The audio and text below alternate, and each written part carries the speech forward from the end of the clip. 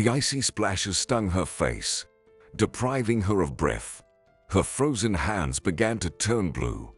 The sheer cliffs in the darkness looked like giant palms of a titan, wanting to crush her. But there was no stopping. They were unlikely to leave her alive. "Excuse me. Are you listening to me?"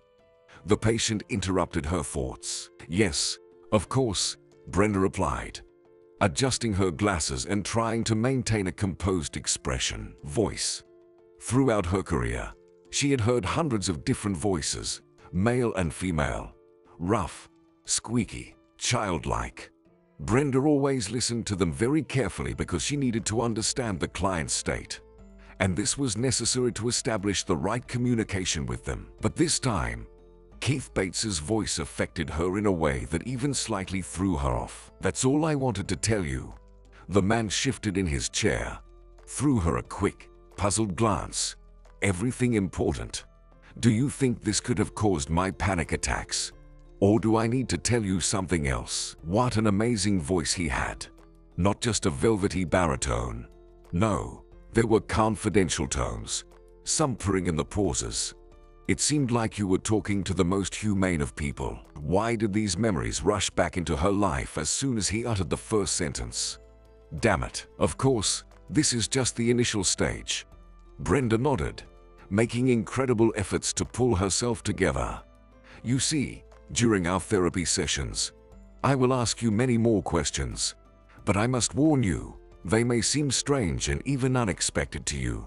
However, every word you say will carry a certain meaning. Moreover, each word is a small step towards improving your condition." "Well, that's encouraging." The man smiled, clapping his hands on his knees. "Okay, I understand. My time is up." "Yes, that's all for today. You can pay for one session or the entire course at once, whichever is convenient for you," she replied, smiling. Why did she want this Keith Bates to leave as soon as possible right now? Yes, this sometimes happened to her, especially when working in the hospital. There were times when she couldn't establish a connection with a patient, especially from the first few minutes. But if she didn't have a choice before, now she could refuse to work with the client without explaining any reasons. And this clause was written in the contract. However, Brenda now understood that despite all this strange dislike for Keith, she had to continue. But what had made her so wary? Seemingly a quite standard situation. Panic attacks. Everyone seems to have them these days. Over her many years of practice, Brenda had developed a range of effective methods capable of efficiently resolving this issue. Nonetheless, she felt that Keith was lying. She couldn't understand why she felt that way. But the thought nagged at her. Brenda replayed the conversation with the man, reviewing her notes in her notebook. Perhaps there was some offhand phrase or gesture that could have triggered unpleasant thoughts for her. Brenda switched on the kettle, dropped a tea bag into a ceramic mug, and filled it with boiling water. The room instantly filled with a delicate, soothing aroma. Brenda loved her cozy office. The heavy blue curtains on the windows, the desk adorned with intricate carvings, the antique wardrobe, the couch for patients, 2 armchairs, and the bright asters in the vase. She had always been a proponent of functionality, dreaming of a space where every patient would feel comfortable. A place where they could let down their guard and remove their mask. A few years ago, she rented this tiny office with a small hallway and a panoramic window in the old part of the city, and bought used furniture. She sewed the curtains herself, planted a ficus with wide glossy leaves, and hung a painting on the wall, painted by her daughter Isabella. Work was steady. There were many clients, but vanity and the desire to boast of her successes were alien to her. Brenda loved coming to her office long before the start of her appointments. And at the end of the workday, she often lingered, sitting in silence, pondering about those who had brought their pains and worries into this cozy space today. The workday came to an end. Today, she particularly wanted to be alone. Brenda looked out the window intently. It was such a gray day, and the whole summer had been dull. A knock on the door interrupted her thoughts. "Come in," Brenda glanced at the clock. Who could need her at such a late hour? The door creaked open. Keith peeked into the office again. "Sorry, Brenda. I left my planner with you," he said apologetically, looking around. "Ah, there it is. I thought you had left so long ago." The woman exclaimed. "Yes, indeed. I wanted to stop by a cafe. Wait out the rain. Turns out it was closed. Then I went outside, and there was heavy rain. It's a good thing you are still here. Although I'm by car, the parking is far, and I'll get soaked by the time I reach it." "You're right about that," Brenda said. "There's no parking near the building. It's a park. Many clients complain. By the way, where in your city can you get a good coffee?" His brown eyes took on a warm golden hue. "Maybe you'll join me, and you can also show me the most wonderful place in your city," Keith said, noticeably embarrassed. "The most wonderful place." A phrase from another era. Or was it another hook this strange stranger was trying to catch her with? "Well, consider me taking your bait," Brenda thought. "Why not?" She smiled. "I'll close up now and come down to you." Keith left the office. Brenda shut down her laptop. Her gaze fell upon a bright glossy square photo on the desk. How did it get here? It must have fallen out of a book. Brenda scrutinized herself in it intensely. Photographs, anchors of the past. She looked so grown up here. The glasses slightly askew on her nose. The red hair, the barely noticeable freckles. She had a sturdy, slender figure, big eyes, and a straight, slightly upturned nose. The memories were so close. You could almost reach out and touch them. You brush them with the tips of your fingers, or the very edge of consciousness, and they come to life like phantoms. For a while, they settle inside you. And suddenly it seemed like she was left alone with her life, with her banished memories. Her heart ached. Breathing became difficult. It all seemed like it was just the other day. A young girl, almost graduating from school, grand plans for life in her head. Sitting at her beloved piano, Brenda couldn't even imagine the winding road fate had prepared for her. The chromatic scale always set the tone for her practice. Brenda preferred to start with it. First, gently touch each key with her fingers, as if greeting the instrument. Then, with each new turn, she would play more intensely, increasing the speed, demonstrating her power over these glossy rectangles.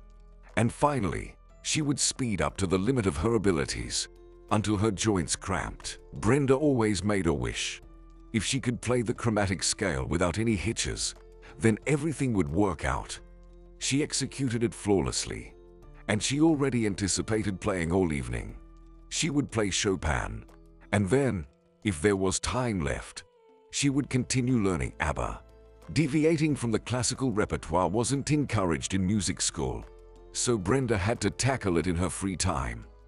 As soon as she got her hands on the printed music for the popular composition of that time, she tried to use every spare minute to learn it. The winner takes it all. Amazing transitions, profound meaning. This kind of music inspired Brenda more than Chopin. There's noise from the piano echoing through the whole building. Came her stepfather's voice from the hallway, and Brenda instantly recoiled inside. Stephen didn't like music. Well, to be more precise, he probably felt neutral about the piano. The man simply didn't like Brenda, but he couldn't openly express his feelings towards her, so he channeled his aggression towards the piano, which his stepdaughter loved so much. Brenda tried not to play in the presence of this man, but sometimes she was forced to. Like today, she had to demonstrate her readiness for the final exam by tomorrow's lesson, and for that, she needed to practice scales and etudes properly. "Why can't you play during the day? How many times do I have to repeat this?" he grumbled, entering the room. Stephen was a solid, imposing man, one of those who demanded due respect with every fiber of their being. Every gesture of his was measured, deliberate. His words were weighty and significant. "I've been at school during the day," Brenda said, not showing her fear. "Susan," Stephen called towards the kitchen. "How many times have I told you? You should finish all your chores before I get back.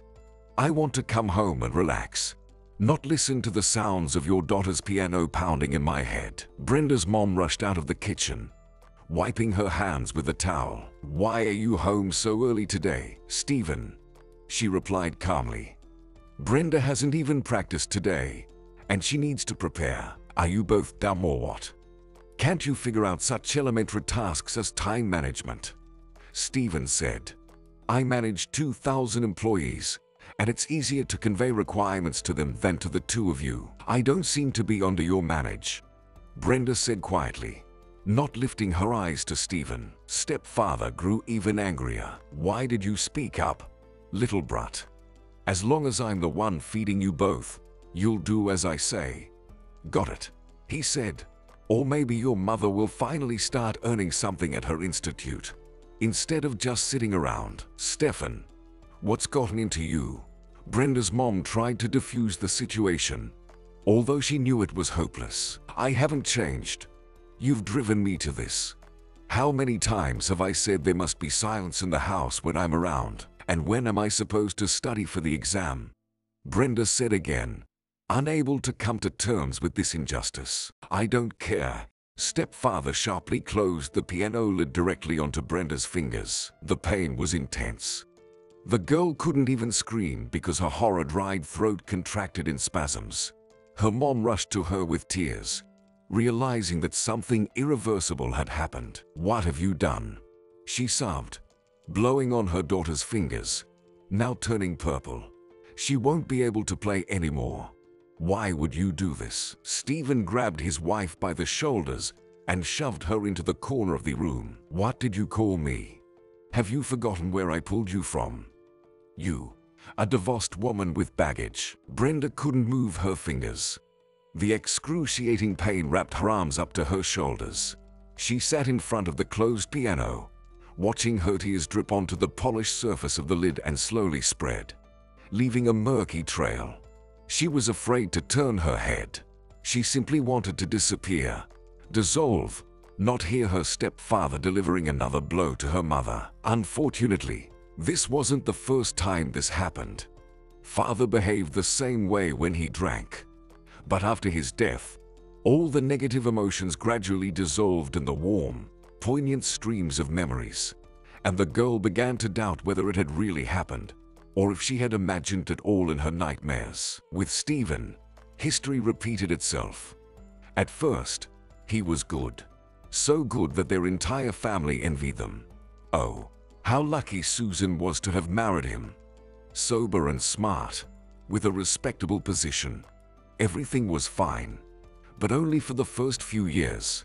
One day, Stephen's mask slipped, revealing his true face. It was then that familiar fear of doing anything wrong in opposition to the man's will crept into their home. The thought of Susan reporting her husband to the police was out of the question. What a shame. She waved off such advice. "Stephen is good. He does everything for us, for the family. He doesn't go out, doesn't drink, as long as we don't cross him one too many times," the woman said. Brenda's stepfather never hit her. Not crossing him was the main law she absorbed with every cell, with every breath. And now Brenda dared to disobey it. And for that, she received her punishment. Lying in bed, Brenda listened to the sounds coming from Susan and Stephen's bedroom. Her mother often sobbed, and stepfather, in a gentle voice, said something to her. The words couldn't be heard, but Brenda knew what it was about. He was asking her mother for forgiveness again, promising her something. And the next day, she would be preparing breakfast for this man as if nothing had happened, covering her bruises with a thick layer of makeup. Brenda felt her swollen fingers. They seemed intact. Well, whatever. It'll pass. She wasn't ready for the exam anyway. And now she could get a doctor's note and postpone it for a few weeks. In the morning, Brenda tried to get up early while everyone was still asleep. It was dark outside, but she wanted to slip out of the house as soon as possible. She opened the fridge, saw the remains of cake in a transparent plastic box. Oh, how she wanted to eat at least a piece. But if she opened that box, The noise would echo throughout the kitchen, and stepfather would surely wake up and start grumbling. She grabbed some change from her jacket pocket and quietly stepped outside. Brenda walked through the damp morning fog on the deserted street. The city was still dark and sleepy. Fallen leaves lay along the curbs. She fell asleep yesterday without dinner. After her mother's argument with her stepfather, she didn't even want to leave her room, although her stomach cramped with hunger. Now her appetite had subsided, but she needed to eat something. Anything. Brenda went into the bakery around the corner, counted the coins. Not much, of course, but it was enough for a burger. Besides, the smell of baking could be felt a block away, and Brenda was starting to feel dizzy. The fragrant burger, after hours without food, seemed like a real feast. She ate it in a minute. On Saturdays, instead of regular classes, there were special courses where university professors came to school. Students didn't particularly enjoy these sessions. The material was challenging, and having an extra day off was much preferable to studying sciences. However, Brenda loved attending these classes. She had been diligently preparing for admission to the psychology faculty for a year, so lectures by university professors were valuable to her. The school principal took pride in the established collaboration with universities and always encouraged students who attended these optional lectures. On that day, Associate Professor Henry Hickman from the Psychology Department was expected. Brenda awaited him with special excitement since she had recently read a monograph by the professor and was impressed. Now she would personally see this scientist and perhaps even get his autograph. For this purpose, Brenda brought along the brochure authored by him. She imagined Henry Hickman as a gray-haired elder, resembling those scientists whose portraits hung in the classroom. However, the associate professor turned out to be an ordinary-looking man in his 30s, quite arrogant, and clearly not very pleased to be delegated to lecture, even in a strong but provincial school. Nevertheless, at the beginning of the class, he uttered several routine phrases about the fantastic initiative of the education department and his personal contribution to the futures of the upcoming graduates. Then the lecture began. Henry spoke like no other teacher could. There was an inexplicable magnetism in his voice, at least for Brenda. The lecture was quite engaging, although most attendees were clearly struggling with drowsiness, suppressing yawns. Brenda, on the other hand, didn't want to sleep, but she was troubled by heartburn, which grew with each passing minute. The unpleasant bitterness in her throat made her want to cough, and she desperately tried to hold back the urge. And not to interrupt the lecturer, she tried to breathe evenly and swallowed the bitter saliva, which gradually made her feel nauseous. When the bell rang, everyone hurried to leave. Finally, they could go home and enjoy the weekend. Brenda, however, didn't want to go home. But she was also relieved that the lecture was over because she was feeling increasingly queasy. But she had to ask for an autograph. Waiting for all her classmates to leave the classroom, she took the brochure out of her bag and, feeling embarrassed and blushing, approached the desk of the lecturer, who was pocketing papers into his leather briefcase. "I read your monograph," the girl began, feeling her legs weaken. "I would like you to sign it, if possible." "Well," Henry grinned widely, "I feel like a celebrity. What's your name?" "I'm Brenda Johnson. I'm planning to apply to the psychology faculty." "But here," she replied. "Well, if you're already studying the subject so deeply, you might as well try applying to us at the main campus." "Sure, I'll sign it for you," the lecturer said, reaching for the brochure Brenda was holding. What happened next? She remembered poorly, Henry's hands catching her as she fell, the gray upholstery of the ambulance, faces buzzing around her. Brenda woke up in the hospital ward. The first person she saw was Henry Hickman. He sat at the table next to her bed, writing something intently. There was a cup of tea in front of him, and some papers were spread out. "Oh, you're awake, future psychologist Miss Johnson." He smiled, noticing the girl stir. "You really scared everyone. I don't even remember what happened, Brenda weakly replied, "You fainted. Right in class. They called an ambulance, brought you here, and found out it was poisoning. They pumped your stomach, put you on a drip. Let's skip the rest of the details," Henry said. "You ate a burger, right?" "Yes, a burger," the girl replied, bewildered. "There's a joke about burgers and patties, but I won't tell you," Henry smiled. "On the other hand, in this mess, all you can do is try to keep your spirits up with humor. You don't have a phone, and there's no one from the school management here. Your classmates scattered. It took 2 hours to find out your parents' number. Your mom was just reached. She's on her way here. I'll hand you over to her." "You didn't have to," Brenda replied to him guiltily.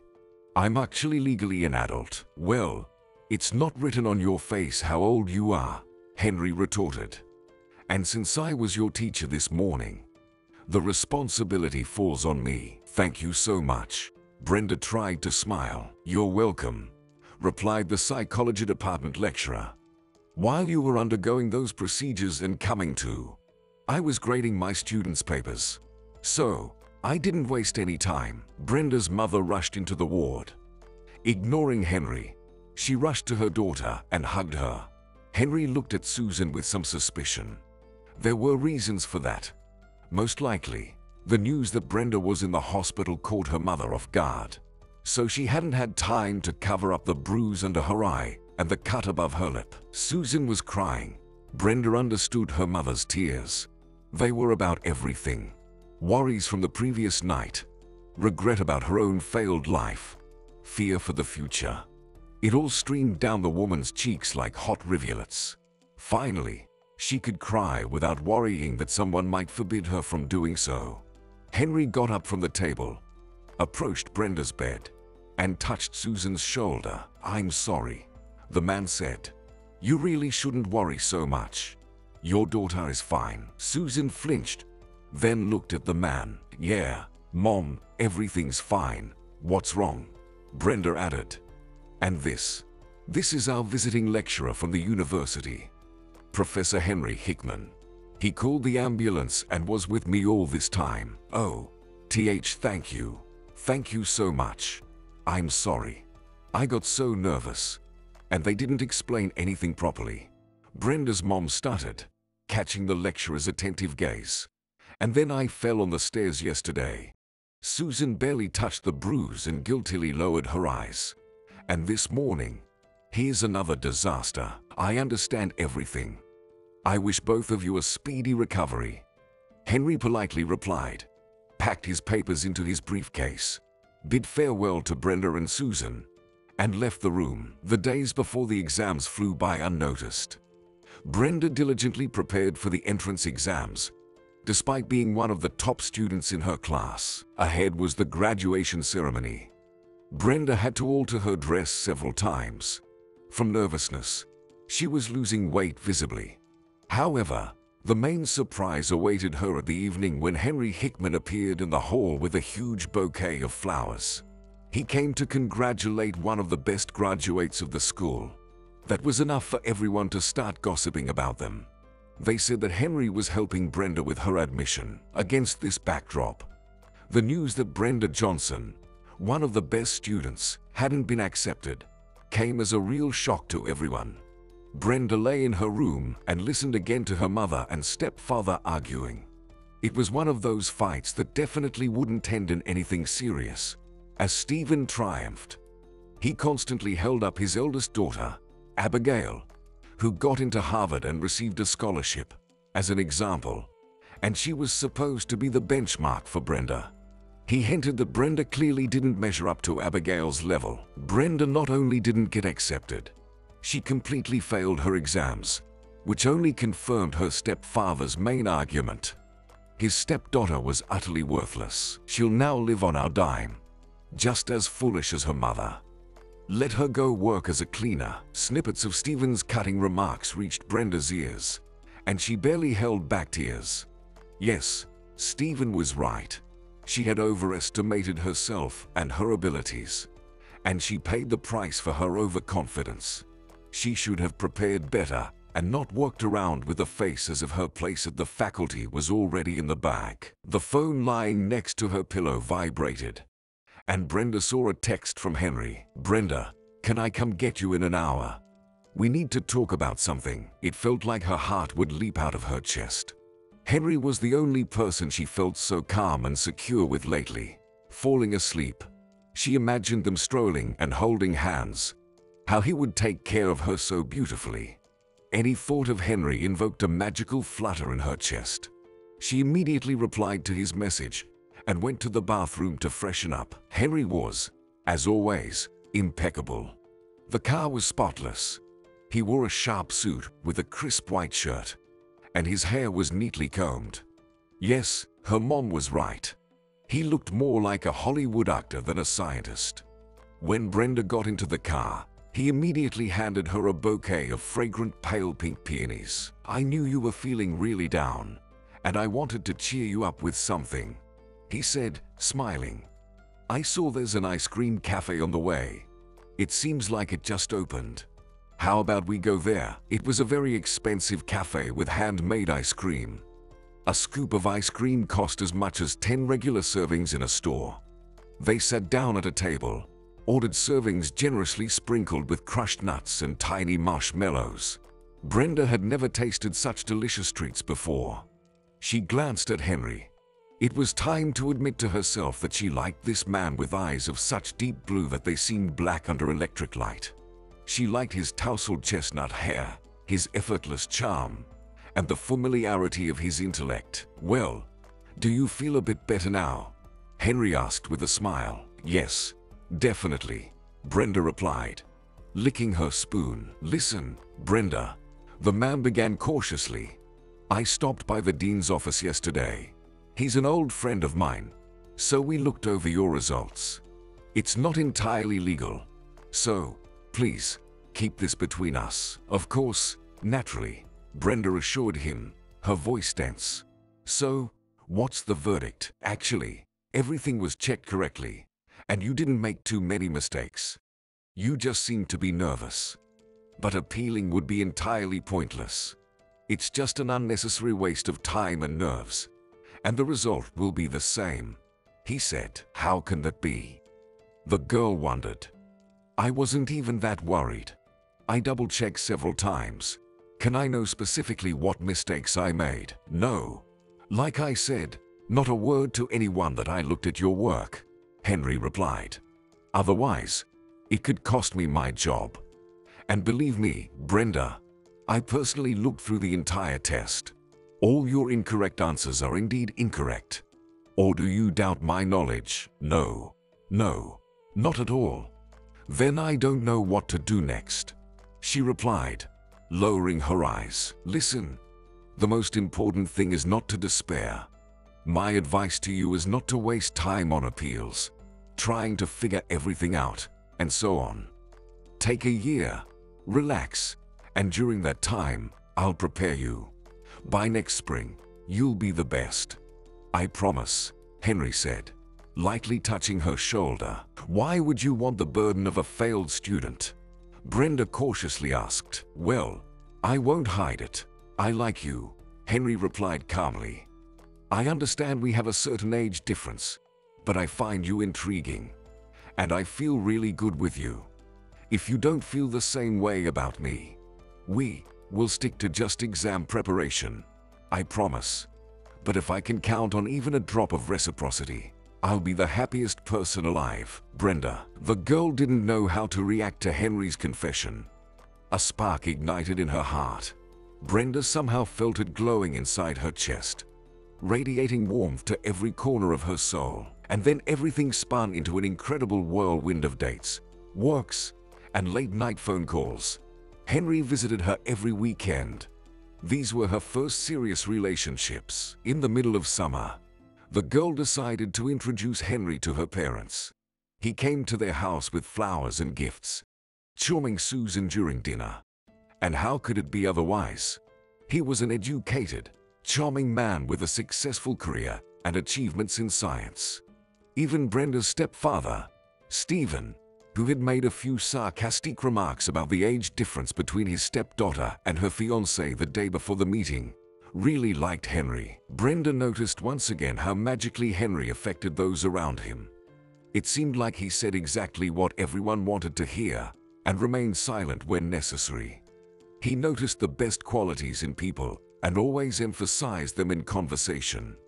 He was an excellent listener and storyteller, captivating everyone with his words. If they get married, we'll have a son-in-law to be proud of. And for your Brenda, such a fiancé is a true gift from fate, Stephen said. Susan blushed. From him, it sounded like a genuine compliment. Susan didn't hide her joy for her daughter. She noted how Brenda lit up and smiled, how she dressed up before each date, and most importantly, she finally emerged from the depressive state she had been in for several weeks after failing her university exams. In the fall, Henry suggested hiring Brenda as a laboratory assistant in his department. This way, she could immerse herself in the university environment, earn some money, and prepare for exams more effectively. He also promised to help with accommodation. Henry himself had a house somewhere outside the city. According to him, it was a whole mansion located in a gated community in a pristine natural area. For convenience, he rented a small apartment in the city, so he suggested Brenda either move in with him or continue renting a place. She finally relaxed, letting go of the situation. She began reading books, giving her body a chance to just rest.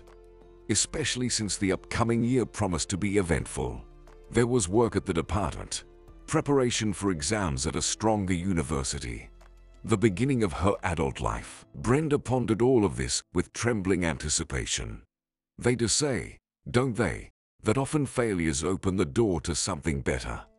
If she had enrolled in the local college, she would have lived with her parents and probably wouldn't have been happy. Plans had to be abruptly reconsidered when in late August Brenda felt unwell for a few days and had pulling pains in her lower abdomen. After which, a pregnancy test showed 2 clear lines. Brenda was terribly afraid to tell Henry about it, as they had only casually mentioned marriage, as plans for the distant future, and now a child. Contrary to her fears, Henry was immensely delighted with the news. He picked up Brenda, kissed her, began spinning her around the room, and in the evening came with a huge bouquet of roses and a bag of fresh fruits and berries. The next day, Susan and Stephen learned the news. Right during dinner, Henry pulled out a velvet box with a ring and proposed to his beloved. Unexpected events raised Susan's blood pressure, and Stephen even had a brandy. Although he usually didn't drink alcohol. Although, more likely, he was just glad that his stepdaughter would now definitely move in with her future husband, and preferably with her piano. A couple of weeks later, Brenda packed her things and moved into Henry's small apartment. It was bright and cozy. Barely stepping over the threshold of her new home, she realized how easy it was to breathe here. There was no longer the stifling fear that had been restraining her every move. Now she was the mistress of the house. No one would dictate to her what to do, how to speak, or even how to breathe. Unfortunately, there was nowhere to put the piano. But now Brenda could arrange the apartment to her liking and make it cozy. Henry fully agreed to this and allocated a small sum of money for his fiancée to buy various nice things. Stylish satin pillows with embroidery, beautiful curtains, aromatic candles, all of this Brenda chose with great pleasure. The apartment was being transformed before her eyes. Instead of a dull bachelor pad, it was becoming a warm family nest. Brenda didn't forget about kitchen utensils either. Every day she chose a new recipe and cooked so deliciously for Henry that the man literally ran home in anticipation of dinner. However, the idyll lasted only a few weeks. Brenda started experiencing severe morning sickness. She couldn't eat most of her usual foods and couldn't stand the smells, from her once beloved coffee to her husband's cologne. The only relief from nausea was an unusual drink, cold chicory on orange juice with a few drops of sweet syrup. She read about this strange combination in one of the pregnancy magazines, tried it, and started making it every day. The nausea subsided, But one such drink wasn't enough to sustain her, and Brenda still couldn't eat. Despite morning sickness being considered normal, it was decided to consult a doctor. Henry arranged for his beloved to see a doctor at a private clinic owned by his friend. "You see, Brenda, the body is an extremely complex system," began the elderly gynecologist. But from the expression on her face, Brenda understood that the situation was much more serious than she had thought. "Your symptoms forced you to stay in bed, and that was the best decision." "I don't quite understand," murmured Brenda. "Tell me, what's happening? Is something wrong with the baby?" "You have a serious threat of miscarriage, dear, at an early stage," replied the doctor, adjusting her glasses. "As I said, your body compelled you to rest. That's the main recommendation for today's strict bed rest." But why could this happen?" "You see, Brenda, there could be many reasons. It doesn't make sense to investigate them," the doctor replied. "The main thing now, I repeat, is complete rest. You only get up to use the bathroom. And of course, medication therapy. Here, I've written a list of medications and their dosages. Keep it." The gynecologist handed Brenda a piece of paper, on which some names were written in illegible handwriting. "In 2 weeks, Brenda, you'll need to get tested again. But for that, I strongly recommend you to call a nurse to come to your home. We offer such a service in our clinic. It's better not to drive, even by car, until we're sure that nothing threatens your future baby. If it's difficult for you to follow all these conditions at home, I'll give you a referral for hospitalization." Brenda wanted to go to the hospital least of all, so she assured the doctor that she would follow all the recommendations at home. Brenda left the office and, almost in tears, told Henry everything. He was so worried that he even offered to carry her to the car. "What? I feel fine. I can work," Brenda objected. "I know perfectly well what I'm talking about," Henry insisted. "Any sudden movement could trigger a miscarriage. So, I'll carefully take you home now, and you'll get into bed." Now, in addition to feeling unwell, Brenda also worried about the baby. At home, she got into bed, took out thick pregnancy books from the bookshelf, and immersed herself in reading. In the evening, Henry brought pizza from the nearby cafe, along with fresh vegetables. "I don't know how to cook," said the man apologetically, sitting on the edge of the bed. "While I lived alone, I ate sandwiches and semi-finished products, and had lunch and dinner at the university canteen, where, by the way, they serve very tasty food. Although, no, wait, I can fry eggs. Want some?" "Oh, no, don't even mention fried eggs to me," grimaced Brenda. "Well, how about pizza? Shall I put a slice for you while it's still hot?" "I'll try. My stomach is rumbling, but I have no appetite. Please, just remove all the toppings from it." "I'll only eat the dough," Brenda requested. Henry gave her a strange look and left the room. A couple of minutes later, he returned with a plate containing a slice of pizza without any toppings. "Well, you can't live on this diet," he said with a gentle reprimand. "And such inadequate nutrition isn't beneficial for the baby either." "But it's temporary," Brenda tried to reassure him. "Darling, as soon as the threat of miscarriage disappears and the morning sickness fades away, I'll lead a normal life. Study, work at your department, take care of the house." The doctor said everything should normalize by the 2nd trimester of pregnancy. "But there's almost a month until the 2nd trimester," the man objected. "You have to spend this month in bed. You know, I was thinking." Taking Brenda's hand, Henry continued, "Since things have turned out this way, we could just get married and have the wedding later when you're feeling better. What do you say?" "Ha, I don't care about a marriage certificate at all," Brenda shrugged. "But I do care about the certificate and the family." "Ha ha," he laughed.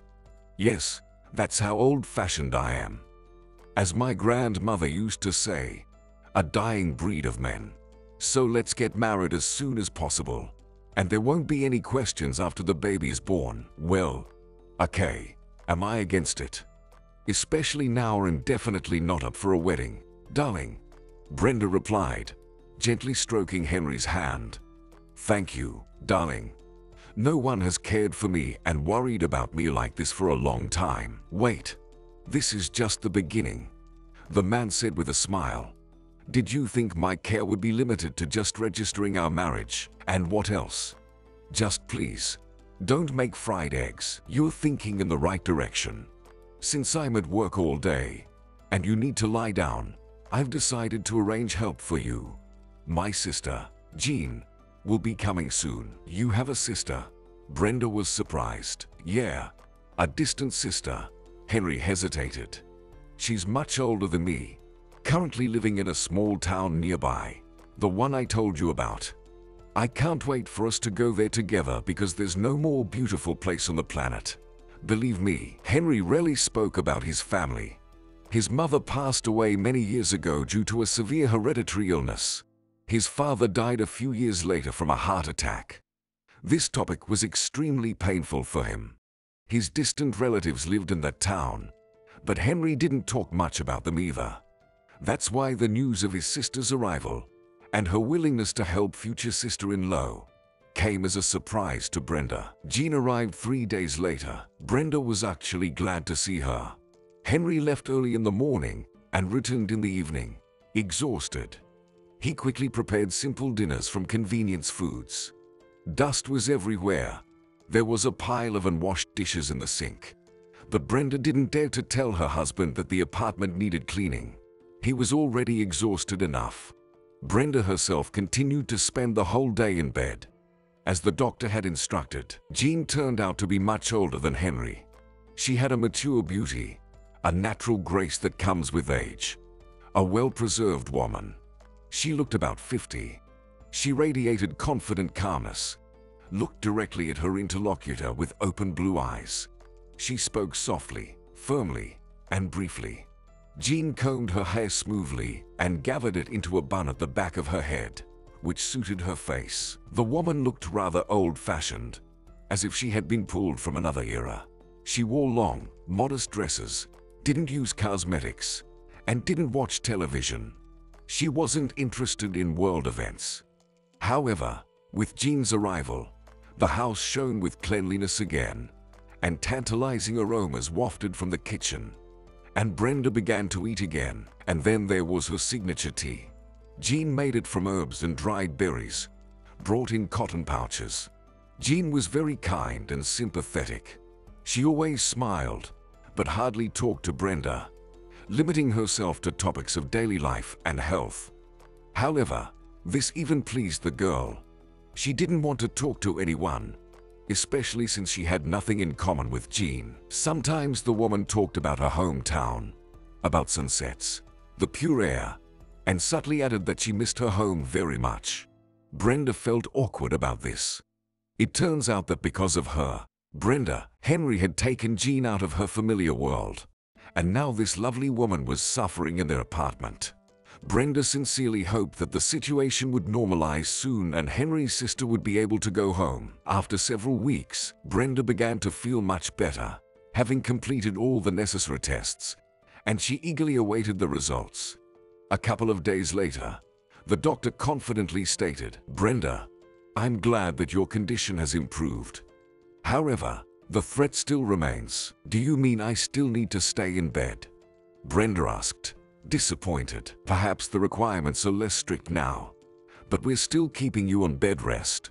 And overall, you should go on a vacation to get some fresh air. To the countryside. The city's environment is definitely not doing you any favors." "I've already told your husband about this," the doctor replied. Brenda was surprised that the gynecologist was in contact with Henry. That evening, she asked her beloved about it. "Yes, I called her myself," Henry confirmed. "I didn't want to bother you with questions, so I preferred to get the information firsthand." "So, you don't trust me?"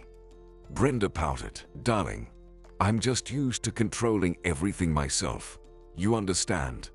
Besides, all of this is for your well-being and for the health of our future child," the man replied, kissing Brenda on the nose. "Henry, Maybe I should go back home. We have a country house. It's old, but Brenda began to reason. What are you talking about? What house? Henry interrupted her. Who will be there with you? You heard about the bed rest. It hasn't been cancelled. Besides, Jean can't stay here for so long, away from her home. Oh, by the way, I have an idea, Jean interjected. What if Brenda goes to my town? Pinestown. Great idea. Henry immediately chimed in. The nature there can heal any ailment. Oh no. Pinestown. From your stories, it sounds very far. Brenda objected. What's the problem with that? It's just for a short while, Henry insisted. We have relatives there, and the nature, the mountains, the river, the forest. And I'll come to visit whenever I can. Just imagine how healthy our child will be. Agree, my love. Over the next 2 days, all conversations revolved around this topic. Henry constructed his arguments so skillfully that Brenda realized she had no chance of defending her position. Besides, practically speaking, her future husband was right. What could be better in her situation? The noisy, dusty city or an ecologically clean town surrounded by mountain forests? Brenda agreed. Jean was pleased with her decision, and they began parking together. Henry also looked very enthusiastic. Brenda had mixed emotions. They had agreed in advance that her stay in Pinestown would not exceed a month. So why was she feeling anxious? Brenda couldn't find a rational explanation for this strange feeling, attributing it all to her unstable condition. The day before departure, Brenda overheard Henry whisper to Jean, "Everything is falling into place even better than we expected." She didn't attach much importance to this phrase at the time, but later she recalled it several times. Indeed, at that moment, Brenda could not even imagine how unpredictably events would unfold. The road to Pinestown seemed endless. For this mini journey, Henry borrowed a large Jeep from a colleague. The back seats of this huge vehicle folded down completely, and he arranged a full bed with pillows and blankets for Brenda there. She was slightly surprised by this, as she thought the journey would take no more than 3 hours. However, during this short period of her life with Henry, she had grown accustomed to his tender care and attention. They set off early in the morning. Before the road, Jean brewed her magical tea for Brenda, which this time smelled simply divine. Notes of spicy melissa intertwined with sweet flower aromas and fresh almond. Brenda drank the brew, settled comfortably on her improvised car bed, and almost immediately fell asleep. She woke up only when the car stopped. Henry turned off the engine and stepped out onto the street. Brenda rubbed her eyes, sat up, and looked out the window. Strangely enough, it was already night. "Did we drive all day?" Brenda asked Jean, who was sitting in the front seat and not moving. "I'll tell you more. We haven't arrived yet. Our journey will take a few more hours," the woman replied calmly, not even turning her head to Brenda. "I don't understand. You said Pinestown is 70 miles from the city." Brenda began to worry. "I didn't say anything to you, and Henry may have his own perception of time and distance." Jean continued to speak evenly. At that moment, Henry got into the car and immediately smiled. "Henry, what happened? When will we arrive already?" Brenda asked irritably. "Darling, the town is simply located on a peninsula, and the only way to get there from this shore is by water." "On a peninsula? Are you kidding me? You said Pinestown is 70 miles from the city. Away," Brenda protested. "Sweetheart, you must have misunderstood me. The distance to Pinestown is just a little more. It's just that there's no proper road there. So while you were asleep, we were driving at a speed of 25 miles per hour. Afraid to disturb you so as not to bounce on bumps and potholes." Henry spoke in a calm, almost hypnotic voice. Brenda often found herself immersed in the sound of his words, which always calmed her.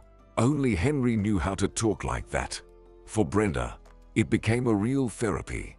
And now she felt how, under the influence of his voice, her whole body became heavy. She felt sleepy again, She didn't want to argue with her beloved anymore. Maybe it's the pure air. Her exhausted body, accustomed to city smog, clearly wasn't used to such an abundance of oxygen. And why did she suddenly start to argue? What difference does it make how many miles to this town if her husband is nearby, providing her with comfort and care? After a few minutes, a small boat appeared in the distance, swiftly approaching the shore. At the helm was a bearded man in his 50s, dressed in a linen suit. He shook hands with Henry and hugged Jean. "Welcome back, sister," he said to her, then turned to Brenda. "And a warm welcome to you, dear. I'm Randy. How many relatives does my husband have that I know nothing about?" Brenda thought, watching the men load things from the car onto the boat. Jean carefully settled Brenda into a chair, covered her with a blanket, and asked several times how she was feeling and if she was feeling seasick. Brenda even regretted a bit that they were making this journey in the dark, as the landscapes around were breathtaking. The glossy surface of the river, framed by rocky mountains, myriad stars that are never visible in the metropolis, and centuries-old pine trees filling the air with a scent that made her head spin. Brenda was no longer angry that she wasn't warned about the actual distance to the town. People surely pay a lot of money to experience such conditions. And here she was, traveling for free, heading to her husband's hometown. Finally, they arrived in Pinestown. The sun was already rising behind the mountains, painting the sky in golden hues. The town was nestled in a valley amid stunning mountain beauty. Brenda looked around, her mouth agape with delight. She couldn't even imagine that such incredible landscapes existed. Brenda had only seen such places in photographs, in magazines. It turns out that much more beautiful places exist almost next to home. The town itself looked like it came from the pages of a glossy travel magazine. Neat, similar houses, gravel-covered roads, vast gardens, and a few strange buildings that looked slightly out of place in this paradise. There was no one on the streets yet.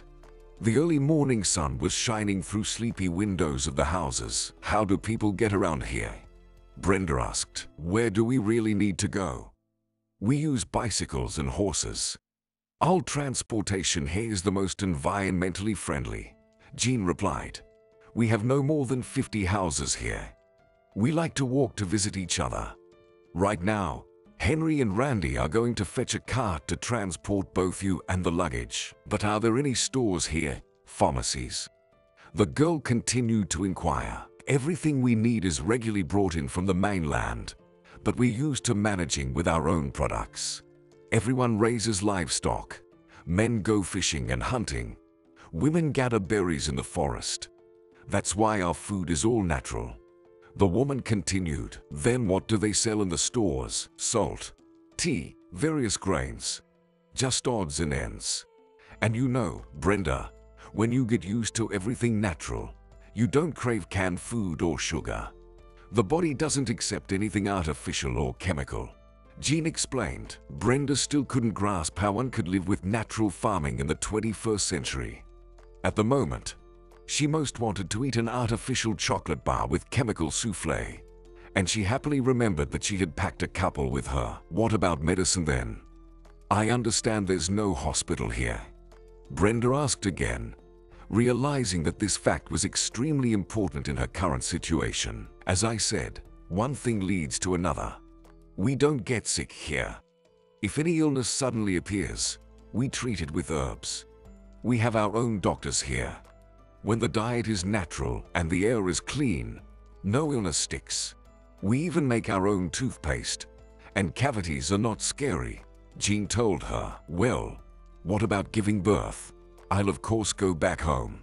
But there are those who give birth here, right? Or not?" Brenda inquired. Jean looked at her intently, and there was condemnation in her gaze. "Even if you have to give birth here, we have midwives who will make it painless and without suffering," the woman assured her. "But I've only seen such things in movies. Henry, of course, told me something about this town, but I never even imagined that life here would be so unique." Brenda shrugged. "Everything here seems like it's from another era. You can't even imagine, dear, How amazing this place is. Jean agreed. I'm sure you'll like it here, and you won't even want to leave. Brenda had no doubt that she would like Pines Town. Everything here seemed incredible to her. She had seen reports on TV about such places, where people live like this, isolated, rejecting almost all the comforts of civilization. For those whose lives hadn't worked out in the familiar environment, escaping to such a personal paradise could be a true blessing. However, Brenda couldn't imagine spending the rest of her life here. After all, her dreams and goals lay elsewhere. University education, an exciting job, and travels. Right now, she simply wanted to enjoy this amazing vacation.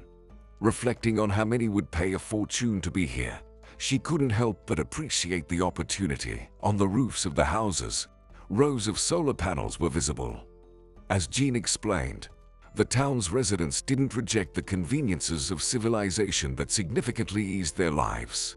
So, everyone had refrigerators, irons, and other household appliances, without which life in Pines Town would be extremely challenging. However, there was no cell phone coverage here, which made Brenda somewhat uneasy. When anything could happen at any moment, she didn't yet understand how or where to seek help without a phone. Moreover, the accessibility of aid itself was questionable since reaching the nearest settlement wasn't simple. Strangely, any worries dissipated instantly here, as an atmosphere of tranquility and joy prevailed everywhere. Pines Town was waking up. People passed by, greeting each other with smiles. Perhaps Jean was right when she said that nobody he fell or suffered. Henry's house turned out to be spacious and cozy, immaculately clean inside. Make yourself at home, darling. Unpack your things and relax, he said, placing her bags by the door. Diane, Randy's wife, will come soon and prepare breakfast for us. And then, if you want, you can cook yourself. And who else lives in this house besides me? You still haven't told me who your relatives are here, Brenda asked. For a moment, Henry paused, as if pondering his response. Well, how can I explain it to you, darling? He replied, not taking his eyes off her. I don't have relatives here, but everyone here is family, and you'll see that for yourself soon. So, Randy isn't your brother? Brenda wondered. Randy is my brother. Jean is my sister. They are more than family, Henry evasively replied. Brenda wanted to ask another question, but at that moment, there was a knock on the door, and a woman entered the house with a woven basket in her hands. She looked similar to Jean, wearing a similar long dress with her hair tied up. Brenda, darling, you're finally here. Henry has told me so much about you. We've been looking forward to your arrival, she said with a charming smile as she hugged Brenda. My name is Diane. I'll help you with everything so you feel at home. With these words, Diane took out fresh bread with a golden crust, homemade cheese, bright red tomatoes, and quail eggs from the basket. Everything's fresh, homemade, and the most delicious is the bread. Look at those tempting cracks on top, and inside it's so airy, she said, laying out the products on the table. Brenda, you tell me right away what you like to eat. We have chicken, fresh fish, cream, all available.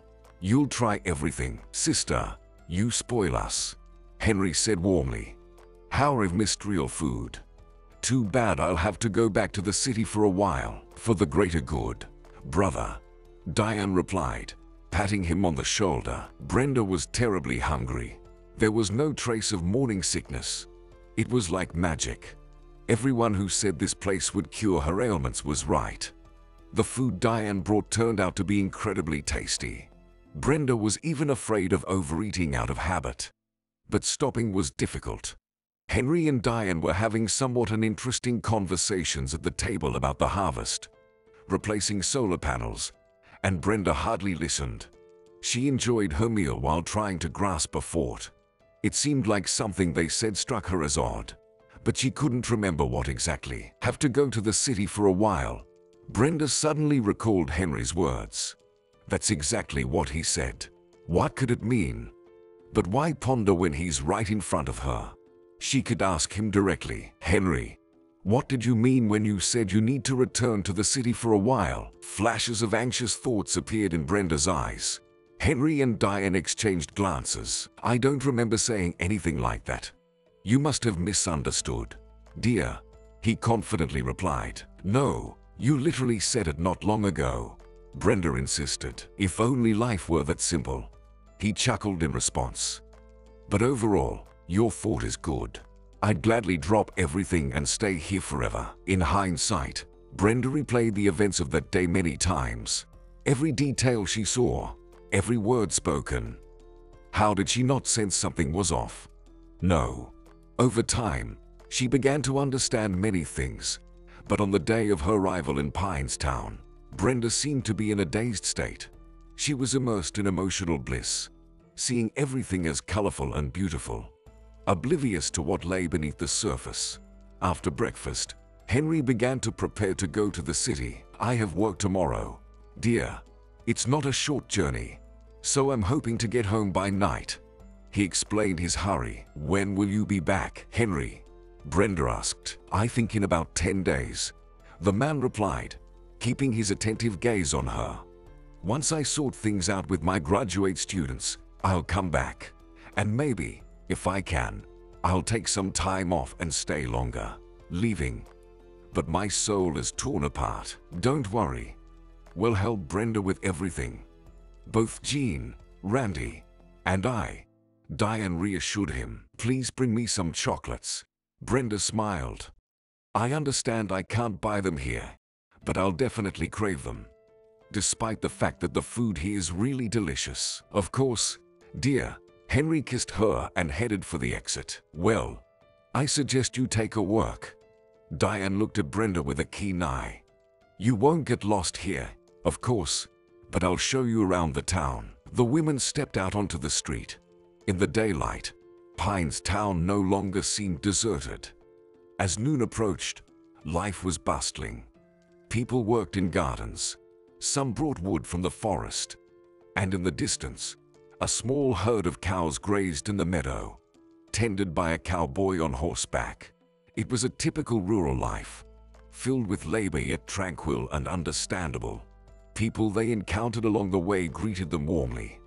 All the women were dressed in the familiar long dresses Brenda had seen before. Over there is our store. Diane pointed to a small blue building, but it only operates in the first half of the day. Tomorrow you can go and see what they have. On the other side are warehouses for grain and vegetables. But we won't go there. There's nothing interesting. Diane continued. And this is the daycare. We have very few children, so there's only one group there. They approached a colorful house, in the yard of which stood bright swings, a slide, and colorful benches. There was no one on the playground, but from inside came the sound of children singing accompanied by a piano. I love playing. I graduated from a music school, Brenda said, but I haven't played for several months because the piano remained at my parents' house. I wonder if they let me play during off hours. I'm not sure. Diane quickly replied, taking Brenda by the elbow and leading her away from the daycare. And what about school? Do you have a school? Brenda asked after a brief silence. We do, Diane replied uncertainly, waving her hand in an undefined direction. But it's under renovation right now. Let's go. I'll show you our central hall. Is this something like a rural club? Brenda smiled, but then noticed Diane pursing her lips in displeasure. They walked past a row of houses and onto another street leading to the eastern part of the town. A little further on a small hill stood a white brick building, topped with a white spire. It looked majestic yet alien, as if a diamond tiara had been placed on a country girl's head. Now, that's beauty. Brenda's eyes widened. It looks like some Protestant church. What did you call it? The Central Hall. This is where we gather, our big family. And tonight, we invite you to join us. Our father, Jeremy, will be delivering his evening sermon. Diane replied, still unable to tear her admiring gaze away from the white building. At that moment, the pieces of the puzzle in Brenda's mind finally began to fit together. These long dresses, the brother-sister address, and now the peculiar-looking temple. Pines Town was not just a town. Diane, pardon me for asking so directly, but is there some sort of sect here? Brenda inquired. What? Diane's eyes widened. I'm scared of those sects. They're dreadful. They take people's homes, rob families of their money. Okay, Brenda replied, slightly reassured. Then what do you call this community of yours? Everyone dressed alike, calling each other brother and sister, inviting me to a sermon. Well, first of all, it's not a sermon. And secondly, we're all just like-minded individuals here. People who've decided to live in a world of goodness and love. It sounded good. But Brenda couldn't shake the feeling that even Diane herself might be under someone's influence.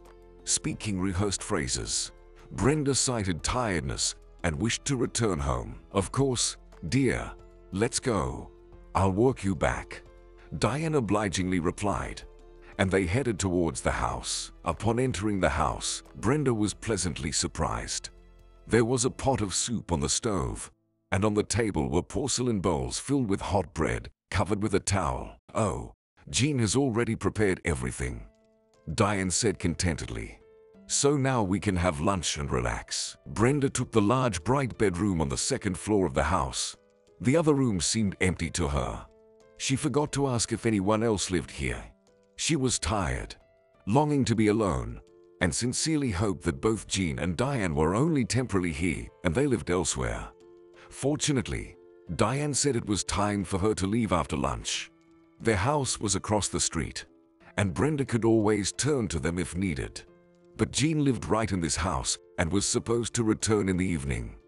Well, at least Brenda had got news to this silent and somewhat strange woman, Henry's sister, who turned out not to be a sister at all. Brenda sat in the armchair, lost in thought.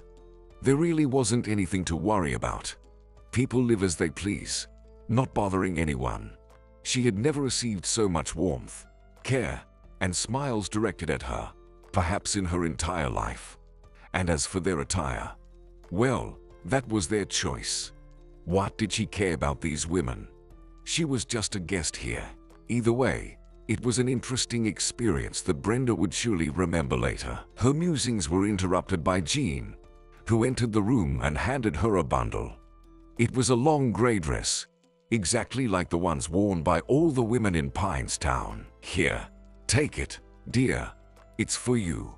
It's better to go to the central hall in it, the woman said kindly. Oh, thank you, but I think I'll pass on going to your hall, Brenda replied apologetically. I'd prefer to go to bed early. But you can't not go, Jean responded with genuine surprise. It's your first day in Pines Town. We've all accepted you as one of our own, and even Jeremy himself knows you're here. Brenda felt uneasy. Just when she convinced herself that everything was fine and that what was happening here had nothing to do with her, they were already putting her in an old-fashioned dress and almost forcing her to listen to someone's speech. Yes, indeed, they were compelling her, playing on her sense of guilt. Supposedly, we've opened our hearts to you, and it's difficult for you to come and listen to what our Jemmy will say. Brenda knew this psychological tactic well and now felt its effect on herself. All right, Jean, I'll go. Although such things are not my cup of tea at all. I'm very interested in it for educational purposes, Brenda lied, hoping it wouldn't take too long. In reality, she felt constantly drowsy as soon as she arrived here. Wasn't she seeking such a peaceful rest on such a long journey? Brenda had only one question. Why didn't Henry tell her in advance that Pines Town was a place with certain peculiarities one needed to be prepared for? At the evening event in the Central Hall, it seemed like the entire town had gathered. All the women were wearing identical gray dresses with white lace colors, exactly like the one Jean had brought Brenda today. The men were dressed in matching closed linen suits. Aha, you call it not a sect. Would ordinary like-minded people dress like this? Brenda pondered as she took a seat on one of the chairs by the aisle. The townsfolk hardly spoke to each other in anticipation of the beginning. Finally, the long-awaited speaker took the stage. Father Jeremy, as everyone called him, turned out to be a middle-aged man of average height with an unremarkable appearance.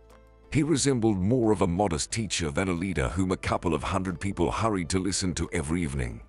That's what Brenda thought until he began to speak. His captivating, deep voice with pleasant velvety tones mesmerized from the very first words. "Brothers and sisters, I am glad to welcome you to our blessed home, where we are filled with enlightenment, goodness, and love every day." Jamie greeted everyone. "Today, Brenda has joined us. Let us all thank her for the long journey she has made to reach our land," he continued. And unexpectedly, everyone stood up and, turning to Brenda, started applauding. She certainly didn't expect that. She had hoped to quietly blend into the corner, out of politeness. "We all believe that Brenda will be filled with the highest good that we create together every day," Jeremy continued once the applause died down. Several girls entered the hall carrying vessels of incense, and the air instantly filled with a heady aroma. Soft, monotonous music began to play. Jeremy continued to speak, but the meaning of his words was lost on Brenda. The familiar words formed into intricate verbal constructions that she could hardly repeat. It was beautiful but too complex to comprehend. However, Jeremy could probably speak in another language, and it wouldn't matter. The main factor was his voice. A voice that clearly had a hypnotic effect on everyone. Brenda glanced at the people around her. Some had their eyes closed, while others swayed slightly from side to side, with blissful smiles on their faces. "Well, this is too much," she thought, even as she felt her thoughts dulling and a vacuum replacing them. Jean sat beside her, paying no attention to Brenda. She watched Jeremy submissively, hanging on to his every word. Apparently, she understood the meaning behind his words.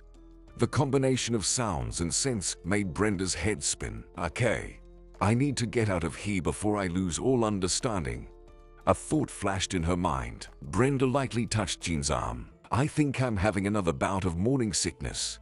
I'll go get some fresh air," she whispered to the woman. "All right, dear. Do you need help?" Jean asked, snapping back to awareness. No, please stay here.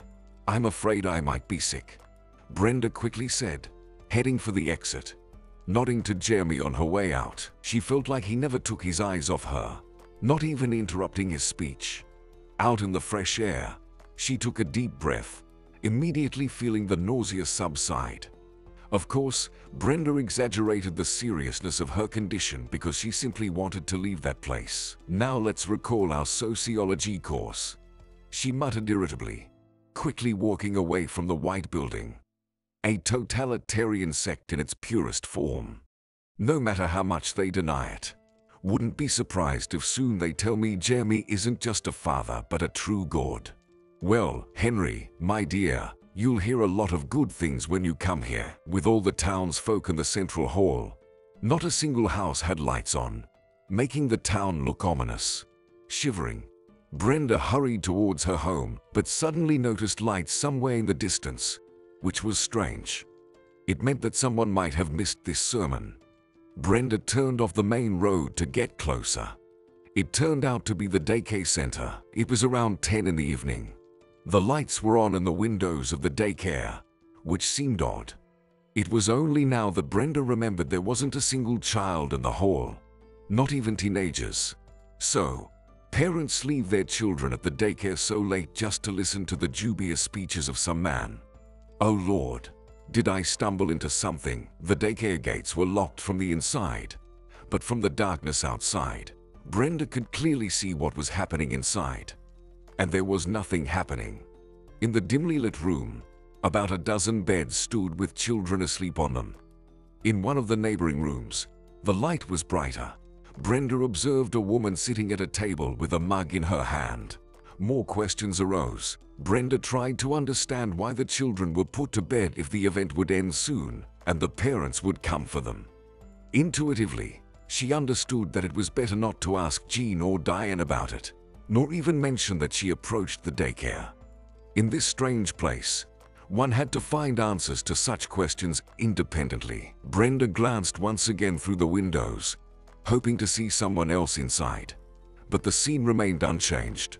She was already headed towards Jean's house when she suddenly noticed a female figure in a long dress standing by the pine tree, right next to the fence. In the darkness, the details were indistinguishable, but Brenda thought the stranger had long black hair. Gathering courage, she decided to approach closer. What could she fear in this abode of goodness and love? She took a few steps forward, but the girl moved away from the pine tree and fled. "Damn it!"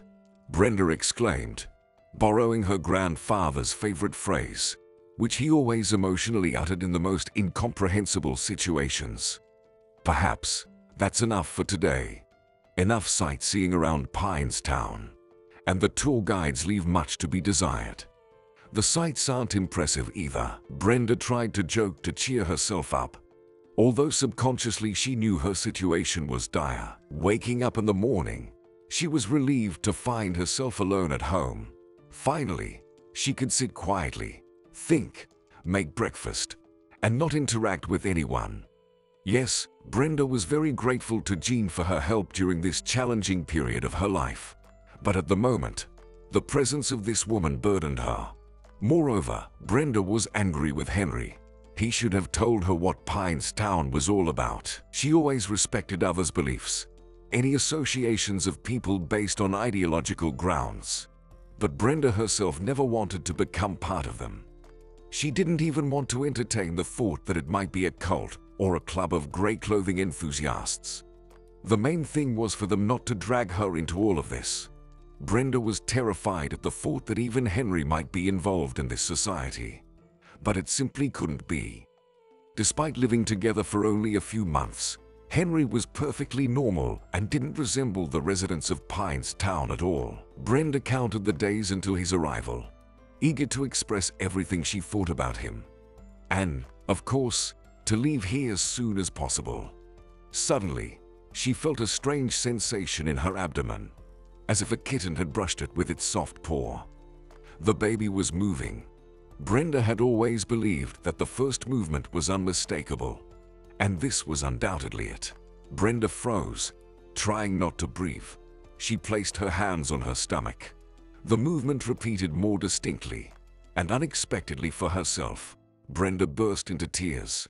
She should be home right now, sharing these emotions with Henry, calling her mom, telling her everything, instead of being stuck in this godforsaken hole. To distract herself a little, Brenda decided to take a walk and go to the store. There was nothing else to do here. Fortunately, Brenda brought along a few books. But that's all for later. Right now, she needed to get out of the house and breathe. During the day, Pinestown still looked beautiful. Strolling through it was a pleasure, and Brenda decided to do it as often as possible while she was here. She found her way to the store immediately. Getting lost in this town was practically impossible. "Hello, Brenda." The shopkeeper greeted her politely from the threshold, as if they were old acquaintances. "My name is Teresa, and I'm both the owner and the seller here. I'm glad you came." Brenda didn't expect anything else from this paradise-like place whose residents had applauded her arrival just last night. "Good morning, Teresa." Brenda smiled back at the hospitable hostess. "Brenda, I'll tell you straight away, our assortment is small. We only sell what everyone buys. If you need anything, just let us know. We'll order it from afar." The shopkeeper continued. Brenda thanked the woman, thinking to herself that during the few days she planned to spend here, she probably wouldn't need anything. The assortment was typical for any rural store. The displayed goods were just nicely arranged. Toothbrushes, soap, towels, honey, rice, mustard. It was immediately evident which specific products were not produced or grown in Pinestown. Brenda didn't need anything from the offered assortment, but at least now she knew what to expect. On one of the shelves, she noticed a glass bottle of orange juice. That was a joy. Now Brenda could make her favorite chicory, which she had thoughtfully brought with her. The juice was expensive, but there was nothing else to spend money on here. So Brenda reached for the bottle. "Do you fancy some juice, dear?" Teresa asked her immediately. "Rightly so. Vitamins are necessary in your condition." Just wait. I'll bring you a bottle from the stockroom. This one here's for display purposes. Teresa went through the only door, while Brenda touched her stomach, puzzled about how the shopkeeper noticed her pregnancy. After all, there was hardly anything noticeable about her clothing. At that moment, another customer entered the store, and Brenda startled, looking at her. It was the same stranger with the long braid that Brenda had seen last night. Perhaps she could have been mistaken, as it was dark near the daycare, but intuitively she felt it was the same girl. Brenda already smiled, expecting the visitor to greet her, as every Pines Town resident did. However, the stranger approached Brenda closely, leaned towards her ear, and whispered, "Run away from here." Before Brenda could react, the girl swiftly left the store. Things were taking a completely different turn. Just 5 minutes ago, Brenda saw nothing but positives in this small world. Everyone around seemed content and happy. What right did she have to criticize their way of life? But if there was at least one person who not only felt fear but also tried to warn a newcomer, then things weren't as perfect as they seemed. First, she needed to calm down and gather her thoughts. Brenda paid for the juice the shopkeeper brought her, kindly bid farewell, and returned home. There, she made herself chicory and settled into the armchair to think. There were too many unknowns in this equation. During her day here, Brenda learned only what she was told and shown, so the overall picture was clearly distorted. But as soon as she took a few independent steps, she immediately noticed some oddities. A daycare operating at night. A strange girl who initially hid in the darkness but then found and warned her in the morning. Or maybe she was just some local lunatic. Otherwise, why wasn't she at the sermon with the rest of the townsfolk? It seemed that to learn more, she needed to at least take a stroll through Pines Town and carefully observe everything herself. Before leaving home, Brenda even considered wearing that same gray dress to avoid attracting unnecessary attention. But then she decided that by now, every resident of the town knew her face. So, she opted for comfortable leggings that didn't constrict her stomach and a wool cardigan. She walked the streets, smiling at everyone, trying to maintain a composed demeanor. Some people she encountered along the way asked about her time in Pines Town, if she needed anything, and always ended the conversation with kind wishes. Brenda responded just as politely. There wasn't much to stroll around here. On one side, Pines Town was bordered by a river, and on the other, mountains and forests. Brenda suddenly thought that even if she wanted to leave here on her own, she didn't know how to do it. Of course, she could ask Randy to take her back on the boat from where they came, and figure things out from there. But again, she needed to ask someone. She still needed to figure out what lay on the opposite side of the town. It was possible that there was a road through the forest leading to populated areas. That's the direction Brenda chose to go. She passed the neat rows of tidy houses, walked along the path towards the forest through small fields where corn and peas were already ripe. The girl couldn't resist and plucked a few tight green pods. Oh, how juicy, how sweet those peas were. Brenda picked a few more pods, put them in the pocket of her cardigan, and continued on her way. If there was a well-trodden path leading towards the forest, with clear tracks from carts, then there definitely was something further along. Gradually, the road began to deepen into the woods. The trees grew thicker, but Brenda felt no fear. If she looked back, Pines Town was still visible.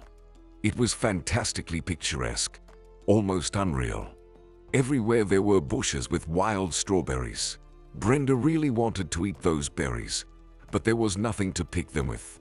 So, she leaned towards one of the bushes and simply inhaled their indescribably sweet aroma. Brenda walked about 100 meters further and froze. Ahead was a tall fence made of barbed wire, stretching in both directions so that its edges were not visible through the trees. The path clearly led to some kind of gate and continued further on the other side of the fence.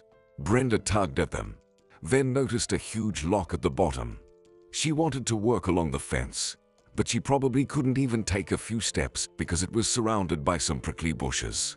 For a few minutes, Brenda stood at the gate, trying to see where the path led. "Sweetie, are you lost?" She heard a pleasant female voice behind her, and she jumped in surprise. Diane was standing on the path, in her usual gray dress with a basket in her hands. The woman smiled at Brenda. "You scared me," Brenda replied with a trembling voice, trying to regain her composure.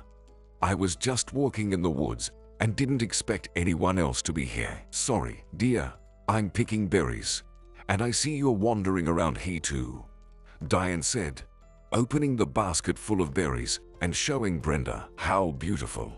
Brenda smiled. "And not just beautiful, Brenda, they're also very tasty. I'm going to make aromatic jam out of them." Brenda had noticed before that Diane always talked about food with special enthusiasm, as if concentrating all her attention on these local delicacies. Indeed, Brenda immediately felt hungry and almost forgot why she was in this place. "Diane, what's this fence for?"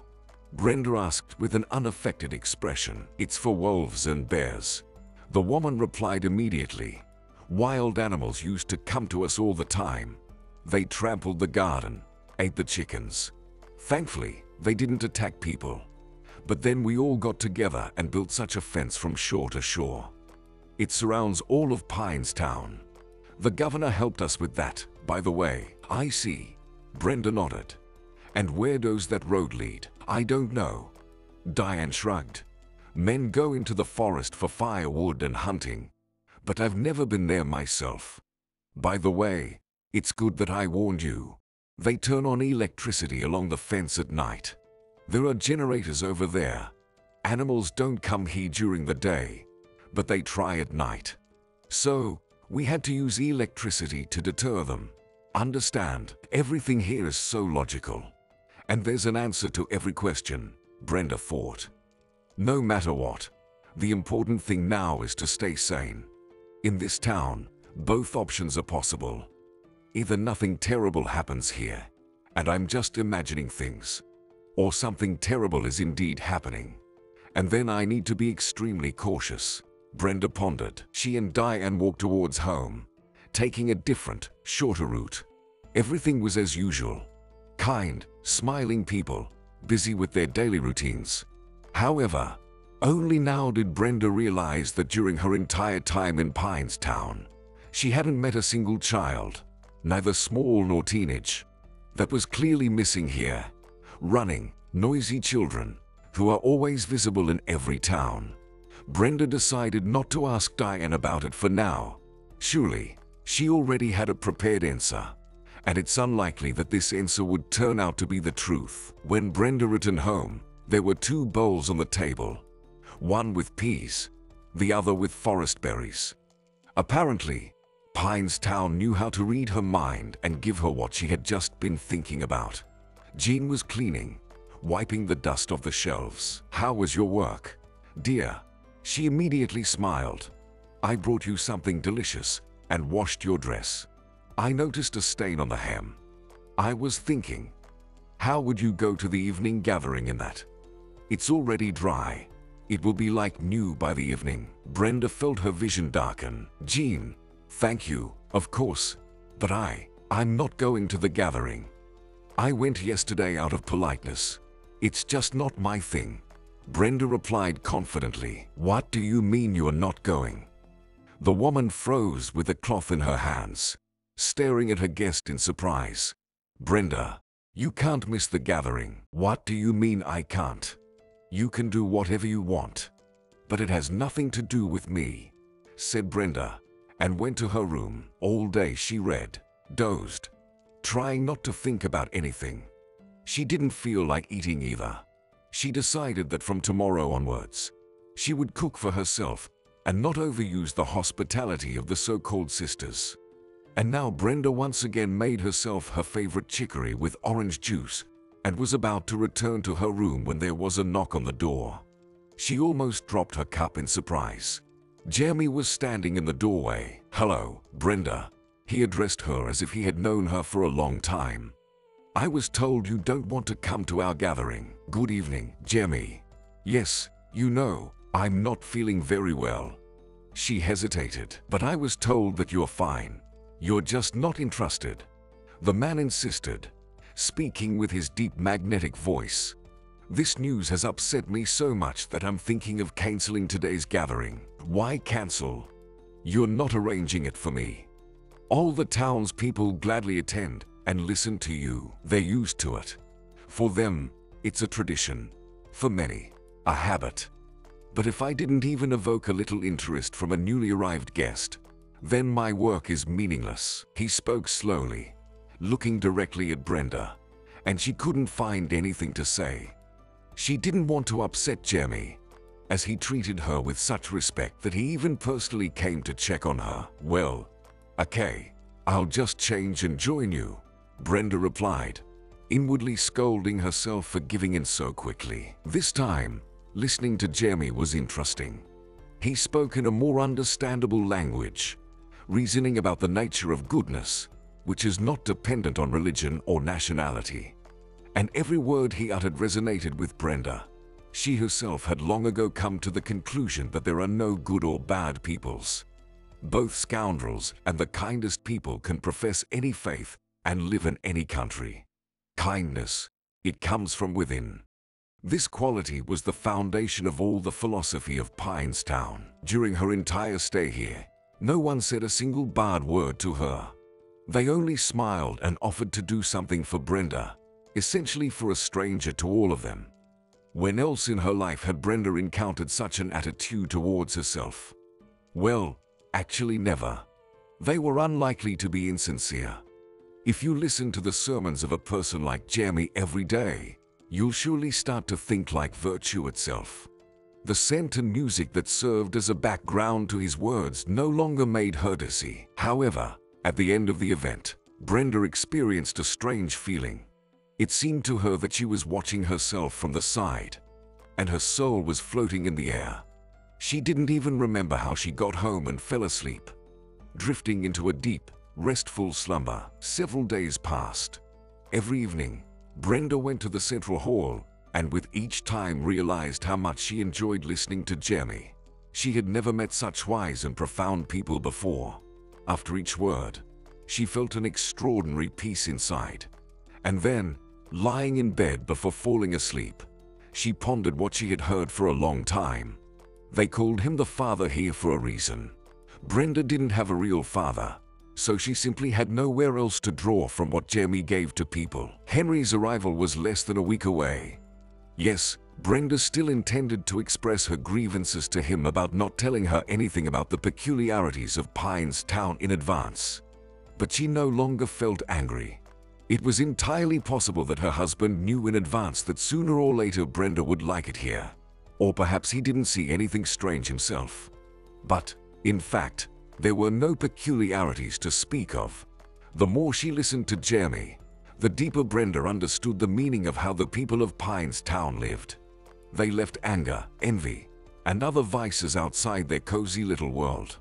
And even if it meant fencing themselves off with barbed wire, so be it. Brenda no longer wanted to ask any questions. Why disturb these wonderful people with her conjectures when they had been living like this for a long time? One morning, Brenda woke up to a pulling pain. She anxiously felt her lower abdomen, which felt like stone. Carefully getting out of bed, she discovered a small red spot on the sheets. Brenda had read enough about how miscarriage could start, so the most terrible thoughts immediately began to arise in her head. If minor pains were still permissible, bleeding could not mean anything good under any circumstances. She went downstairs. Fortunately, Jean was in the living room at that moment. "Jean, I need to go home urgently. I have a problem. I need to see a doctor," Brenda said. Easy, dear." Jean rushed to her, hugging her and guiding her to a chair. The woman immediately noticed the blood on Brenda's pajamas and, understandingly, looked her in the eyes. "You know what this might mean, huh?" Brenda moaned. "Is there any way to call an ambulance?" "All right. You sit here and don't move. I'll go get help." Jean quickly replied and disappeared from the house. Minutes felt like an eternity. The ticking of the clocks hanging on the wall seemed unbearable to Brenda, as if someone were hammering her head. The pain was growing. All the objects in the room began to tremble and drift away somewhere far. Brenda woke up in a completely unfamiliar place. Diane, Jean, and several other unfamiliar people were crowded around the bed. "Good morning, dear," Jean smiled, noticing that Brenda had opened her eyes. "Everything's fine. We've helped you. Here, meet our doctor, Sister Victoria." She pointed to an elderly woman who was tinkering with something in a glass container, but immediately stopped and approached Brenda. "You said you don't have a hospital," she said weakly. "No hospital, but we have doctors." Victoria smiled. "Or rather healers. And what did you do?" "I clearly had a threat of miscarriage," Brenda asked. "You don't have any threat anymore," Victoria reassured her. "In the city, they would have filled you with hormones, but here we have miraculous natural therapy.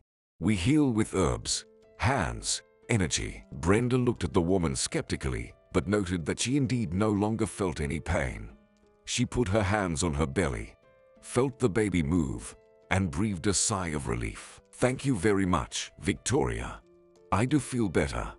But still, I prefer to return to the city as soon as possible because I'm not sure if herbs can cure everything," Brenda insisted. "You're wrong to think that way, dear," Victoria objected.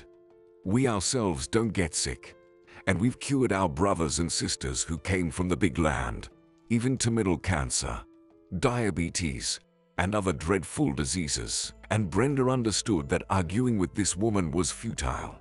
She had nothing against natural therapy and even believed in its power.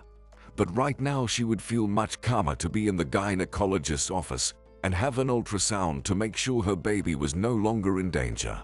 Brenda decided to personally visit Randy and ask him to take her to the other side where she could already call Henry or an ambulance. Randy was chopping wood in the backyard of the house and didn't seem surprised when Brenda walked in. "Randy, good day. I have a request for you. Could you take me to the other side today?" "Good day, darling. Why do you need to go to the other side?" the man asked calmly, as if she were supposed to justify her departure. "I need to go home. It's time to see a doctor," Brenda replied, feeling more and more irritated. And she was already tired of their addressing her as darling. "As far as I know, you've just been to Victoria's. She's the best doctor," Randy said in the same steady tone. "Listen, what does it matter where I've been? What's the problem? I'll cover your expenses. Just take me," Brenda insisted. "No, darling, I can't take you," Randy said. "And why not? You can't leave. It's not allowed." Are you out of your mind?" "Who doesn't allow it?" Brenda shouted. "Darling, calm down." Diane's calm voice came from somewhere. "Randy has his arrangements with Henry. He only meant that. Understand? Your husband entrusted you to us, and we're responsible for you. How will we face him if you leave here alone, and something happens to you, for example? I'm not a little child to be responsible for. Understand? I'm an adult, and almost a mother, and I decide for myself what to do," Brenda replied. "That's right. That's why you always have so many conflicts on your big land," Diane continued calmly. "You don't take responsibility for each other. You don't understand each other. I've heard that a person can lie unconscious on the sidewalk, and everyone will just pass by." Brenda, and once again, Diane sounded convincing. After all, these people had just saved her. There was no more bleeding or pain, and she wouldn't have reached the hospital until the next day at best. And who knows what could have happened to her on the way. But then Randy uttered that phrase "not allowed," and it undermined all of Diane's impeccable words. Brenda apologized once again, thanked them for their help, and headed home. After lunch, when Jean came by, she asked her to apologize to Jeremy and say that she was very sorry she would have to miss his sermon. But tonight she'd better stay in bed. "Yes, that's a valid reason," Jean agreed, nodding. Even Victoria said that despite her treatment, It would be best for you to stay in bed tonight. Despite enjoying attending Jeremy's sermons, Brenda felt a clear sense of relief today. She didn't suspect how fateful her decision would turn out to be. The room slowly sank into cozy semi-darkness. Brenda suddenly realized that it was the first time she was in the house at this time, because every evening she went to the central hall.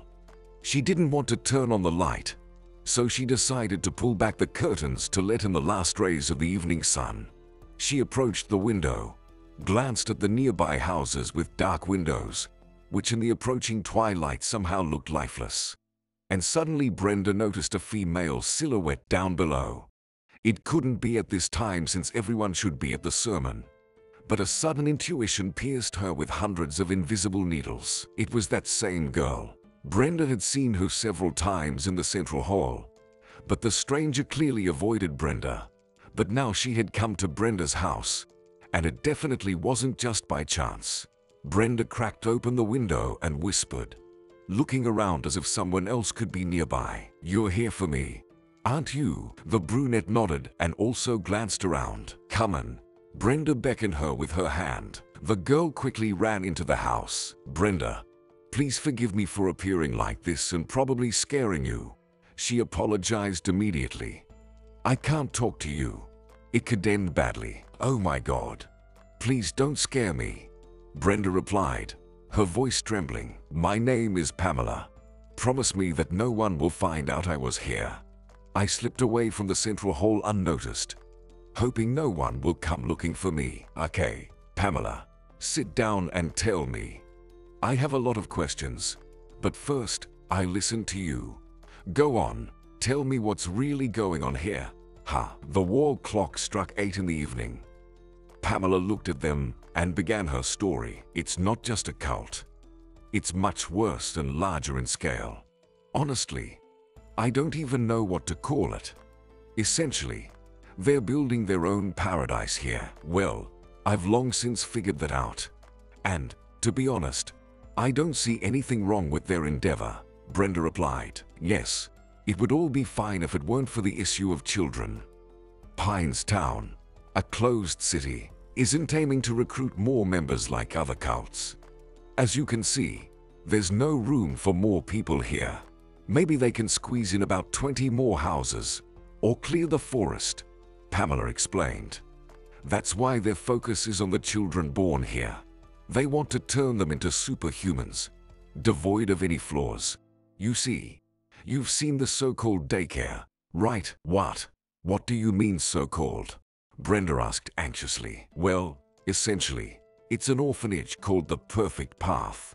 When a child is born, they're almost immediately taken there, Brenda, and the parents never see them again. I have a son there. He's almost 2, and sometimes I'd try to peek through the windows to see him, and I'm not sure I'd even recognize him anymore," Pamela replied sadly. "This just can't be," Brenda exclaimed. "Are you saying none of the parents object to all of this?" "What are you talking about? Everyone just supports this philosophy, happily gives birth, and hands their child over to this perfect path. And from there, the child goes to a school beyond the fence. Do you remember working through the woods to get there? I was following you then, Brenda. I wanted to talk, but Diane beat me to it. I don't know how many people are in that school, but recently, Pines Town welcomed back a graduate, Carl. You might have even seen him. He's about your age. Well, I've never encountered people like him. Brenda, he resembles a robot, not a human." Believing all this was difficult. Well, actually, such information just didn't fit in head. How could something like this exist in the 21st century?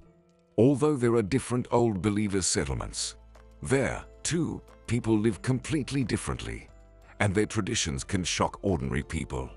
And here it's just special child rearing, thanks to which the perfect person grows up. But if you are telling me all this now, then you must be against this system yourself, right? Brenda asked. That's their weak spot, Brenda. They don't welcome violent methods here, so not everyone can brainwash as quickly as needed, Pamela said. I got here 2 months before giving birth. I'm from a troubled family. My parents drank. I got pregnant by my boyfriend, and he disappeared right away. I begged on the streets for a few months, and that's when my Andrew picked me up. He's older than me, very smart, kind. He seemed like a real angel savior to me right away. Brenda, we got married. He waited for my child as his own. And then we came here with him, and I found out what awaited me. And you, Brenda, are facing the same thing. Brenda covered her face with her hands, unable to cope with the horror that engulfed her. And she had already begun to feel the atmosphere of Pinestown, no longer thinking about the things she didn't understand in it. What's more, she already loved Father Jeremy, finding in him her mentor and spiritual teacher, Pamela. But what should we do? Are you saying there's no way out of here? Brenda asked. She shook her head slowly. You can only leave here by water. On land, there's a fence with an electric current. You won't swim away. The river is mountainous. The water is icy even in summer. Yes, theoretically, you can reach the point where the fence meets the river. Swim a few meters and then work on foot. I even thought of doing that myself, but it won't work. They're watching you now. All of them. Many you don't even see. But every step you take, Brenda, is monitored. Understand? They know perfectly well that you might want to leave. They're slowly preparing you. In a couple of months, there will be initiation into the sisterhood. And look, you've been here just over a week, and you're already caught up. Right, Brenda nodded resignedly. They bid farewell to Pamela, agreeing to communicate whenever possible. But such opportunities were scarce. It was dangerous to do so during the day, and it was simply impossible to talk amongst themselves during the sermons, while sneaking out unnoticed at night was out of the question. Brenda took works, went to the store for orange juice, and every evening attended the central hall. Although she no longer listened to Jeremy, instead lost in her own thoughts with closed eyes. It had only been 2 weeks since she arrived in Pinestown, but to Brenda, it felt like she had spent half her life here. So sluggish and frozen was time. Henry arrived on the weekend. Brenda awaited him even more, mentally preparing for a difficult conversation. Of course, she believed Pamela, but her mind refused to accept that her man was one of these people, because Brenda knew him completely differently. Although, according to her new friend Pamela, people like Henry belonged to the highest caste. They didn't necessarily have to stay in Pinestown all the time. They traveled to the mainland, did important things, and even worked like Henry. It was they who ensured the prosperity of Pinestown and its finances. Pamela couldn't explain what that meant, but she had accidentally heard such wording from her husband's conversation with Jeremy. Henry worked from the pier, carrying 2 huge suitcases in his hands. Randy followed him with some bags. Brenda didn't immediately understand why he had brought so many things with him. Henry entered the house, hugged Brenda tightly, and kissed her on the forehead. For a moment, it seemed to her that everything that had happened here over the last 2 weeks was some sort of dream, and now they would gather and finally return home to their little cozy apartment. Brenda, I have a surprise for you, Henry began immediately, smiling at his wife. I've heard how good you're doing here, so I took leave from the university and decided that we'll live in Pinestown until you give birth. This was precisely what Brenda feared the most, but she never imagined that this event would happen so quickly. Pamela had said that Henry would want to move here closer to the baby's birth, but Brenda still hoped that it wouldn't happen. Henry, we need to talk, she said softly, removing his hands from her neck. His expression instantly changed, as if he had guessed what the conversation would be about. All right, I'm listening, he said, furrowing his brow in annoyance. Henry, I know everything about what's happening here and what you're doing with the children, she said. And what are we doing with the children? Providing them with conditions for a better life, he questioned, looking at Brenda quizzically.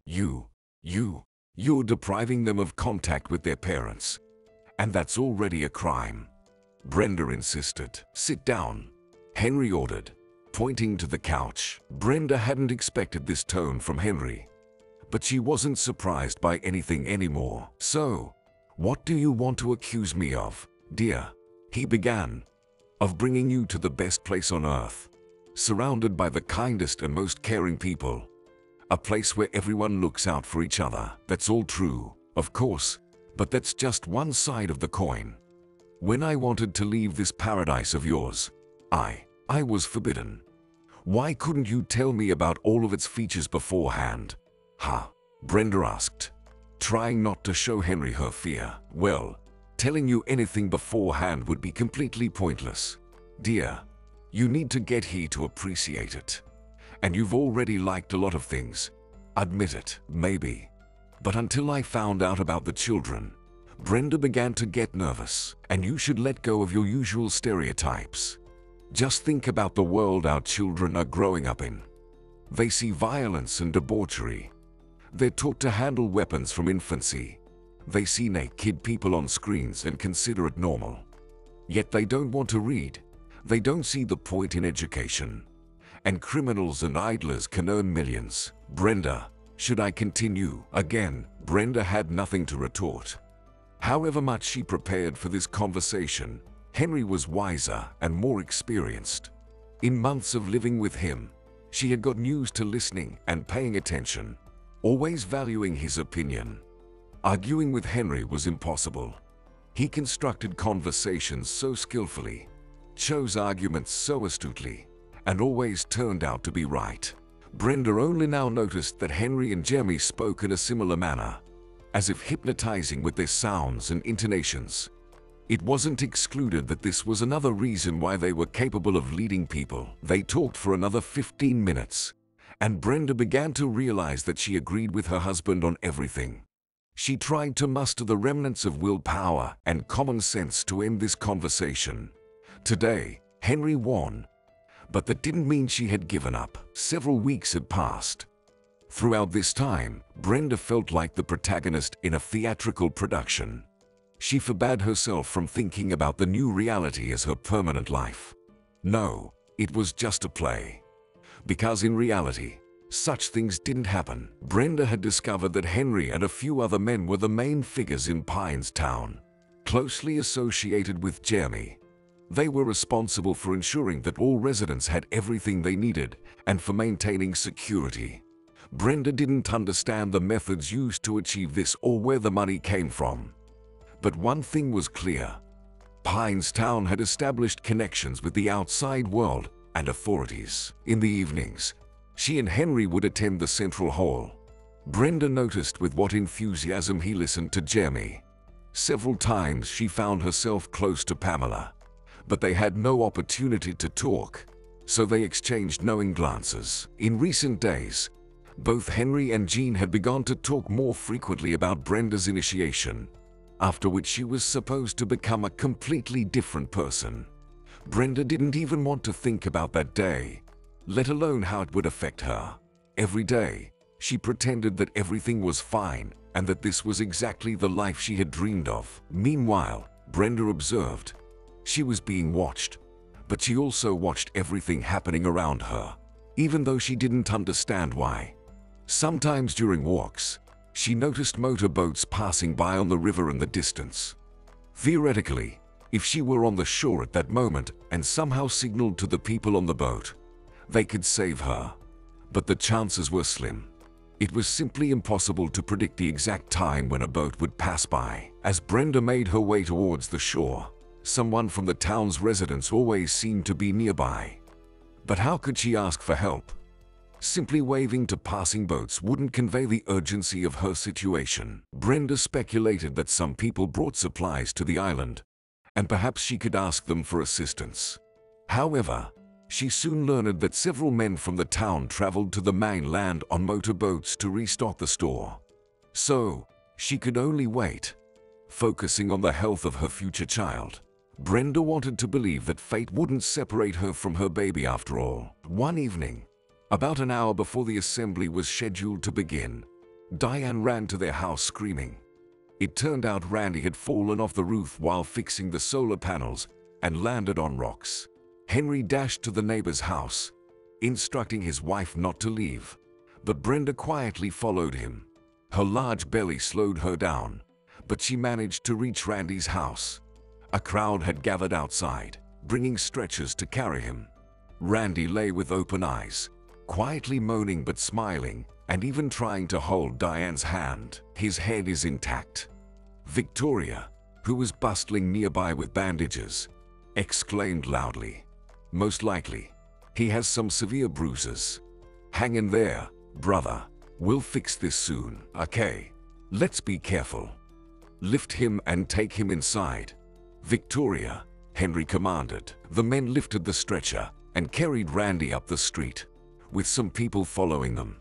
Brenda breathed a sigh of relief, realizing that there was no tragedy, and she could go home calmly.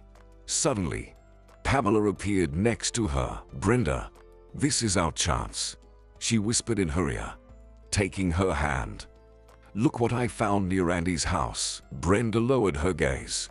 Pamela held a bunch of keys in her open palm. These must have fallen out of his pocket. They probably have the keys to his boat. "Let's go, Brenda, while everyone's busy with Randy. We won't get another opportunity." Brenda feverishly contemplated what to do. She understood that Pamela was right, but she was completely unprepared for an escape. "Wait, I have nothing with me. Even if we get to the shore, then what?" Brenda whispered in response. "I have money hidden in my underwear, Brenda. I've been saving up for a few months. It's enough for a taxi to any city, and we'll figure it out from there." There was no time for deliberation. They had no more than half an hour to escape.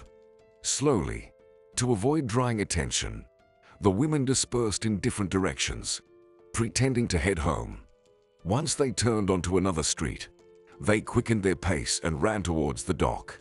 Brenda prayed to God for one thing only, that her child would be all right. They quickly found Randy's boat, unhooked it from the mooring post, and stepped onto the deck. "And how are we going to drive this? Can you even operate a boat?" Brenda asked as she watched Pamela nervously pick out the right key. "How hard can it be? It's just a regular motorboat. I used to ride one at my uncle's in the village," Pamela replied confidently. With these words, Pamela turned the ignition key, and the engine roared to life. "Great!" exclaimed Brenda. However, Pamela suddenly froze. "Look, you push this thing and steer with the wheel, just like driving a car at the amusement park. Even a child can do it," Pamela quickly explained as she seated her friend in the adjacent seat. "Pamela, why are you explaining all this to me?" Brenda puzzled. "If you've driven this type of boat before, then you take the helm." "Brenda, I can't go. I just can't. Brenda, forgive me. I offered this to you myself. I thought I could do it, but I can't. If I leave now, I'll never see my son again," Pamela whispered, wiping away tears. "What are you talking about? Stop it. We'll go to the police together, and we'll come back here not alone, and you'll get your son back." "No, Brenda, the police won't help here. You don't know everything.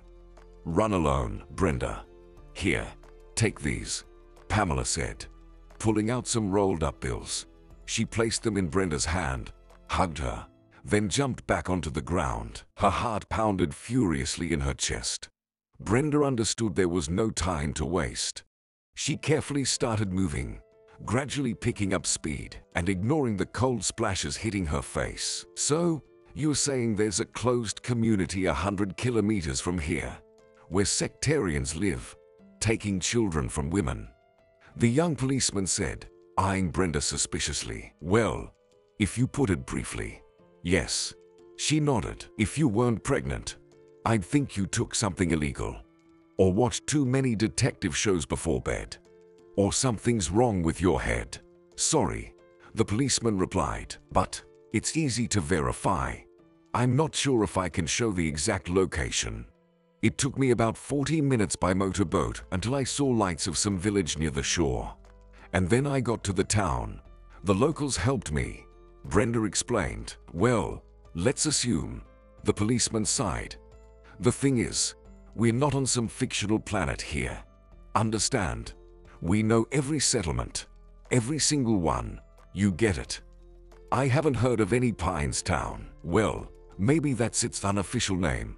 But, Brenda continued, but froze halfway as she met the policeman's cold stare. Miss, he interrupted her. I understand you. I'll take your statement, and we'll definitely check everything ourselves. The policeman's words didn't inspire trust, but Brenda could understand him. She wouldn't have believed such a story herself. She had to ensure her safety, so she wanted to involve the police further. But all that would come a little later because her mother and stepfather finally arrived. Susan could barely hold back tears, but fear for her daughter was evident in her eyes. Stephen, on the other hand, showed uncharacteristic sympathy. He asked Brenda to tell everything in detail. He silently listened and promised to look into it. For the next 2 weeks, Brenda stayed at her parents' house, venturing out only once to the hospital, accompanied by Stephen. She was afraid to go out alone. Henry haunted her around every corner. Brenda understood that this couldn't go on for long, but she didn't see a reasonable solution. Ignorance, deafening and paralyzing, was the worst of all. One evening, Stephen knocked on Brenda's door. Upon entering, he closed the door behind him, ensuring their conversation would remain private from their mother's ears. I have news, both good and bad, sighed Stephen. I've asked some acquaintances to look into this whole situation. Your Pines Town operates under the watchful eye of the authorities, Brenda. Some of these so-called brothers even work in the government. Officially, it's just an ordinary town. They don't bother anyone, you see, and, what's the purpose of all this? Brenda looked up at her stepfather. He pondered for a moment. Power, manipulation, psychological experiments. Your Henry, with his PhD in psychology, doesn't he? Do you know what his dissertation was about? Of course, nodded Brenda. That's how our acquaintance began. Well, guess where he got his materials from? He's been guiding you from the start. He made sure you didn't get into university. He was in cahoots with your gynecologist. You were meant to join this society. Were those the bad news? Brenda asked, feeling a tug of apprehension in her chest. Not entirely. Stephen sighed heavily. A few days ago, a fire broke out in the temple where lectures were held, or whatever they call it. In short, in that building. Nobody can say for sure how it happened, but one fact emerged. Those who perished could have left the temple, but for some reason, they didn't. Your Henry was among them. Brenda didn't cry. For the first time in her life, she was overwhelmed by a myriad of emotions she couldn't untangle. Relief that she was no longer in danger. Grief for the loss of someone close to her. Gratitude toward Pamela for saving her. Unexplainable longing for the evenings when she listened to the sermon, and horror at what her future life in Pines Town could have been. Years later, after obtaining a degree in psychology, Brenda was able to revisit the past. Now she understood why she fell so easily into Henry's traps. There was practically no information about the town.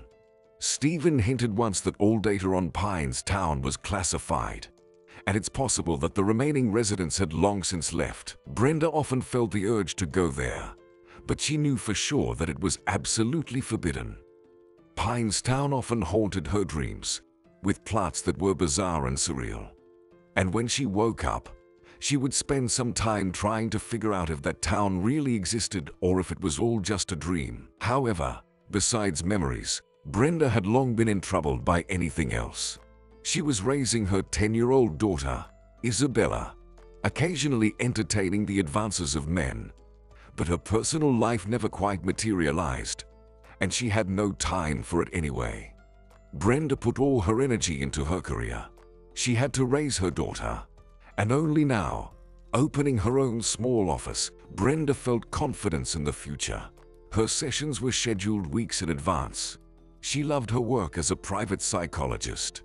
She could finally relax a bit. That is, until that strange patient named Keith Bears walked into her office. He dredged up terrifying ghosts from her past. And now he sat before her in a cafe, stirring his coffee with a large mug, seemingly hesitant to start the conversation. "Thank you for agreeing to have coffee with me. I feel lonely in this town, especially with these panic attacks." Keith finally began, "And thank you for the invitation. I rarely go anywhere. I'm always busy. You know, work. My daughter." Brenda smiled. "You have a daughter. How old is she?"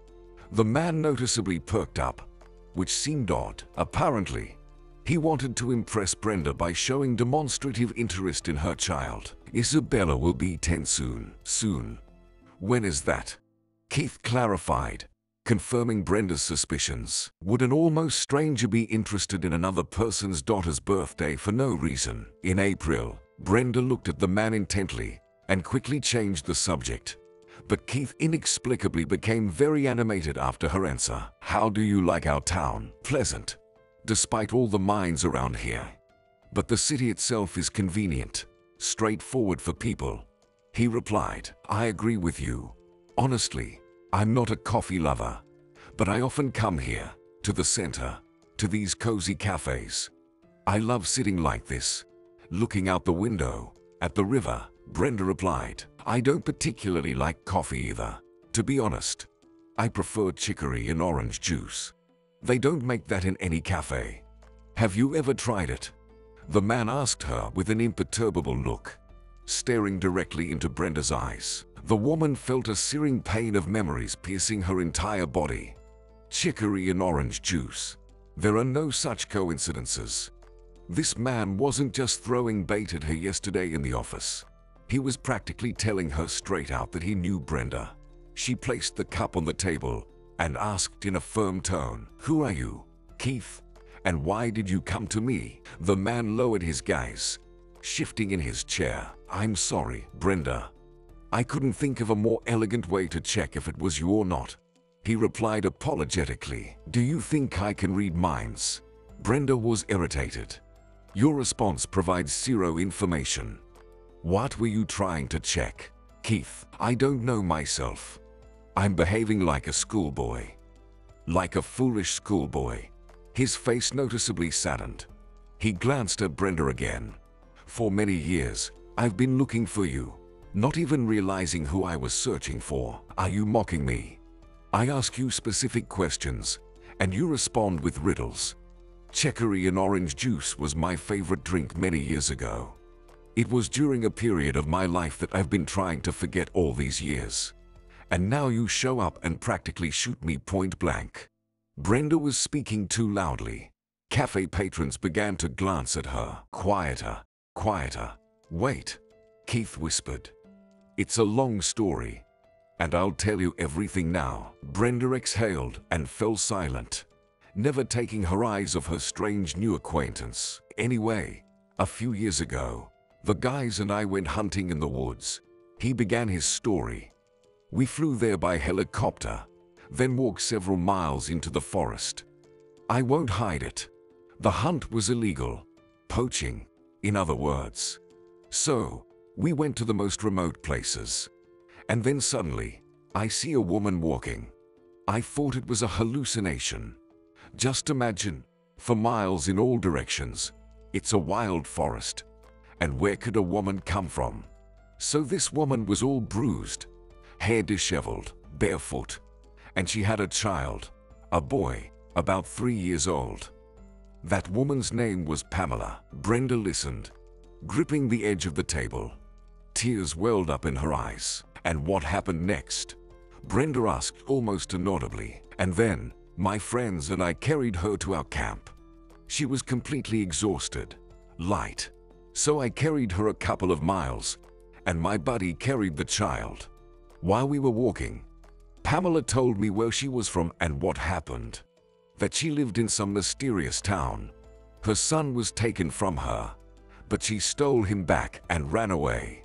They were chasing her, caught her, but somehow she managed to escape and talked about some fence with electricity and this chicory and orange juice. It all sounded like complete nonsense to me, so I wasn't really paying attention. But anyway, we brought her to the camp where the helicopter was, planning to take her to the hospital. Only we didn't make it. Brenda was no longer holding back her tears, paying no attention to other cafe patrons who were curiously watching them. "What about the boy?"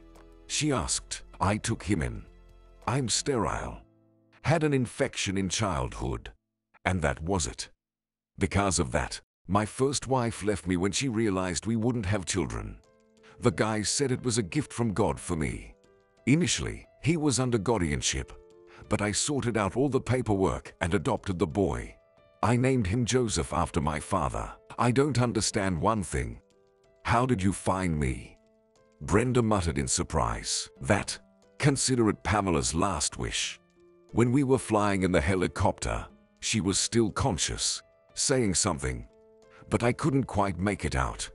One thing I understood, she was talking about her friend, who lived in the same town, was pregnant, and ran away a little earlier. Pamela asked to find you and say that your salvation was the best thing she did in her life. You have no idea how much you've stirred up in me," Brenda whispered.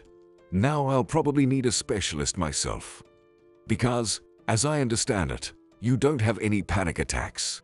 And it was just an excuse to start a conversation with me, right? If only you knew, Brenda, how many people I went through over these years, searching with private detectives for a young wife of a professor who gave birth 10 years ago in the spring. Many fit that description," Keith replied. "And only then did I find out that Pamela's information wasn't entirely accurate. Your Henry wasn't exactly a professor, and all information about him was hidden, and especially about his woman. That is, about you. There wasn't a word anywhere. Imagine, even at the department, no one knew he had a wife." "I'm not surprised at all," said Brenda. "You have no idea how grateful I am to you, despite the fact that you made me nervous. Over the years, I remembered Pamela, dreamed of meeting her, believed that she was doing well. Pamela did a great job. She didn't abandon her son. After all, it would have been much easier to just run away alone," Keith said. "And now I have a son. Tell me, can I meet the boy? Don't even need to say anything to him. I just want to look at the child. The woman who once saved my life." Brenda asked cautiously. "You know what? I'm a simple man, and I'll be honest with you," Keith said, smiling awkwardly. "Brenda, I really like you, and I feel like all these years I wasn't just fulfilling Pamela's last request. I was specifically looking for you.